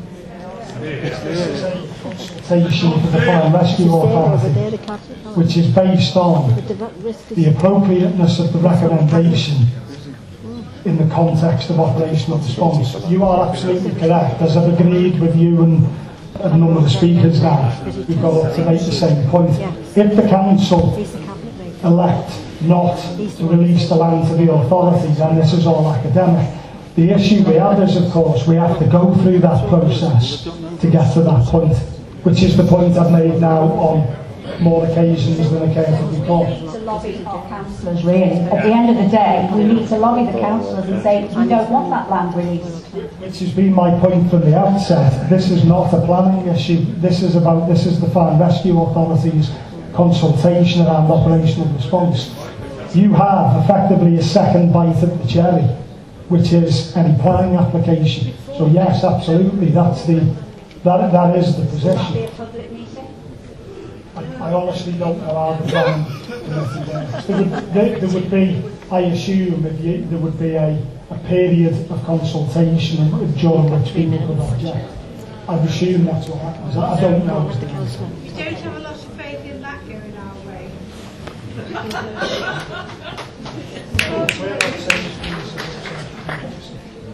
Good evening.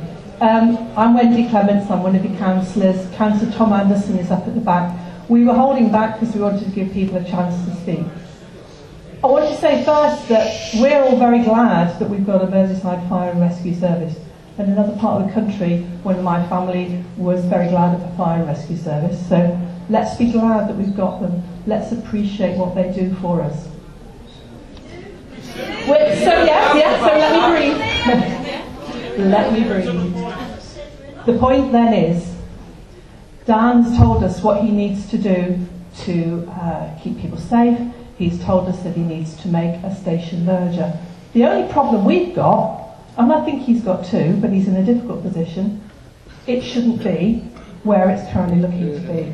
That's why, as your councillors, we've started a petition which is saying to the council, please do not give this land to the Fire and Rescue Service. Let's find a way around this problem. We're here, we've got the contact, you can get hold of us any which way you can, and we've done our best to circulate this to everybody in Greasby. But we are sure that there's a good job being done here. Thank you.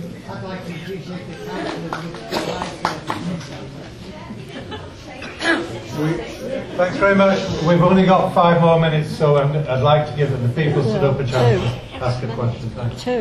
They started later. Sam's talked an awful lot about operational readiness, correct? And the fact that obviously moving the station this way helps West Kirby. You've never actually told me, maybe you've told the residents of Upton, what effect moving the station down here has on the extremity of the Upton Woodchurch site. I'm assuming that it's going to take a bit longer to get to them. And how many houses are we talking about? Are there more? A lot more in If you look at the maps that are showed previously, what you'll see is the coverage from Birkenhead Fire Station in to Upton. But I've made it very clear from the outset, if you think back to the slide where I had the existing average response times and then the predicted averages for the merger, clearly it's going to take longer to get to Upton and West Kirby. Made that clear from the outset. There is no outcome here that is going to improve our response times. That is for sure.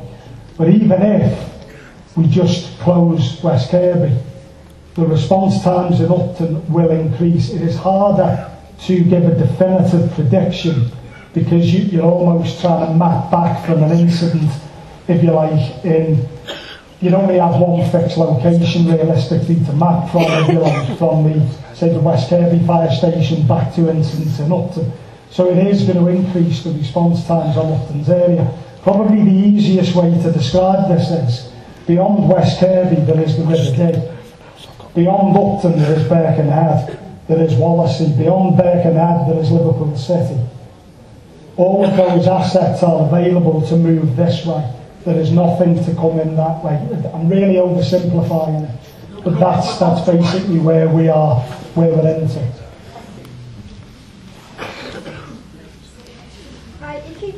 that you're responsible for the safety of the people of Wirral and Merseyside, which, do you want me to get closer?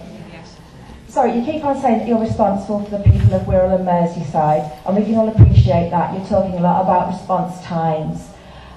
You've said that you'll make the recommendation for the fire station at Greasby, even though it isn't ideal for you, you've already admitted that, and it's not ideal for us. So why won't you make the recommendation for the Pump Lane site? Because in order for me to do that, the Greasby library site can no longer be an option. So I suppose to talk this through in simplistic terms, in order to make it an option, my view as it stands is, and as bureaucratic and as nonsensical as this may appear, I would have to go down the route of recommending the library site for it to then be knocked back either at planning or by Wirral Council, to then say, like, that's no longer an option now, then we can go for Pump Lane. I'm not sure I can make that any good. Will you take forward the recommendation for the Pump Lane site as well when you recommend the Greasby site? No, because it's not an option, because I couldn't get planning permission for it. You must understand that. I can't recommend something to the Fire and Rescue Authority that I know cannot be delivered. So I would have to go through the process of effectively taking the library the community is very keen to work with you. If you don't work with us, we can probably get what you want and what we want at the same time. I think it comes back to, we're saying the same things, unless, we are, but unless you may well be able to influence Wirral's planning policy far more than I can. We'll do everything we can. And I would urge you to do that. I think that would be a wonderful outcome. The fact is, as it stands, I can only go on what I am being advised by Wirral planning officers. You know what, if you want to achieve that outcome, you know what to do. We're not out of time, we're already up to time. I'm only taking these two because we've run out of time. Sorry. I'll try to keep this very brief. It's probably not just to you, it's probably to Wendy and Tom. Why are we looking at green belts on Pump Lane when there's brown belts available, the industrial part? Surely we could do brown belts? Brown fields, yeah. Fields have got the RF houses, there's then even further on, and there aren't any houses there, we're not going to be running over children, there won't be any disruption to anybody. It's brown belts, obviously that's going to be cheaper than green belts. Would you like to, my colleague is an expert on all things Champions Business Park.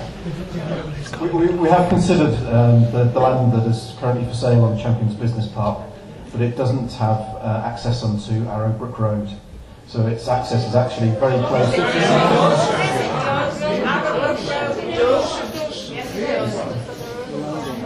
Not the land for sale doesn't have access there. There's lots of empty units on that site. NHS have just moved out. There's an entrance onto Arrowbrook Road, taking to Upton and to Greasby and to West Kirby. If you let me continue, the other issue about that site is clearly that it is back towards the current Upton fire station, so it doesn't surmount the absolute problem about the distance to West Kirby. Pump Lane instead. On Pump Lane, the old RAF estate, further behind, there used to be playing fields when it was the RAF camp. There are already concrete paths in, there'll be drainage, and the fields, there's brown fields. It's not green belts. Not according to Will. Now if there will be other sites that are closer in between. Not that we are able to gain access to, that isn't within the green belt, is the point that we've been making. We would take a site on Pump Lane ahead of the library. It's in the green belt according to where I know about fire and rescue. I've got to take it on trust if officers. The brown belt land instead. Obviously, I've just looked on my phone now and found a plot for £660,000. £660,000 in Moreton, which is 3.1 acres.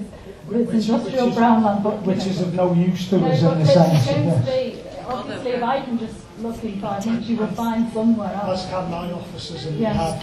The issue is, we're all in agreement, I think, around the Pump Lane issue. As it stands, it's in the greenbelt. Therefore, we would need exceptional circumstances to build, and we can't demonstrate that as long as the library site is an option being made available to us for consideration by will. This is the last one. No, I've already said that twice. That's the last one. Can I just follow that up for 1 second? It'll be quick. Right, I will be quick. The dodgy document. Why is the Pump site not on your considerations when other greenbelt sites are? You say you didn't put it on because of the greenbelt site. You've put greenbelt sites on your option. Because it's not in the ownership of Wirral. Those other sites that you see on the sheet there are in Wirral's ownership. The pub line site has only been suggested since we started the public consultation, but you know,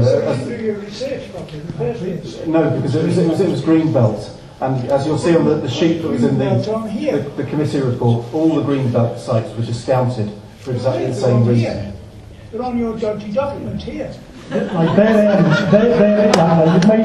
it's very funny, but they're in Wirral's ownership, aren't they, those sites?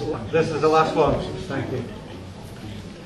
It would appear that average response times are one of the criteria you're based on building your new station in Greasby, and you've actually mentioned the average response times with the closure at West Kirby. But I haven't heard what the average response times would be from Upton with the closure of West Kirby. 8 minutes 43. 8 minutes 43. It's on the slide. 8 minutes 43. And again, which would be against 6 minutes 18 for the Greasby site. So, but bearing in mind that on these, that's based on last year's, the most recent incident data for 13-14. So we used the same data to be consistent. We used the same, and try to keep it simple, we used the same criteria as we did in Prescott, as we've done here, and as we're doing in Allerton. Just use the most up-to-date figures. What about 8 minutes 43. How do you get to Morton? The same as we do now. How do you get to more? It'll be longer from Greasby than it is from Upton. Well, yeah, that's right. We will increase response So times. lose out. Yeah, there's nothing we can do where people don't. They would lose out less than they would lose out less than West Kirby. No, I've already said no. I'll speak to the Jack. I'll speak to the You'll speak outside. Sorry, it's a 9 o'clock closure here, and we said that at the beginning. Organise another meeting then. Okay, thank you very much for your attendance, and you can be assured that your views will be reported back to the Don't believe it.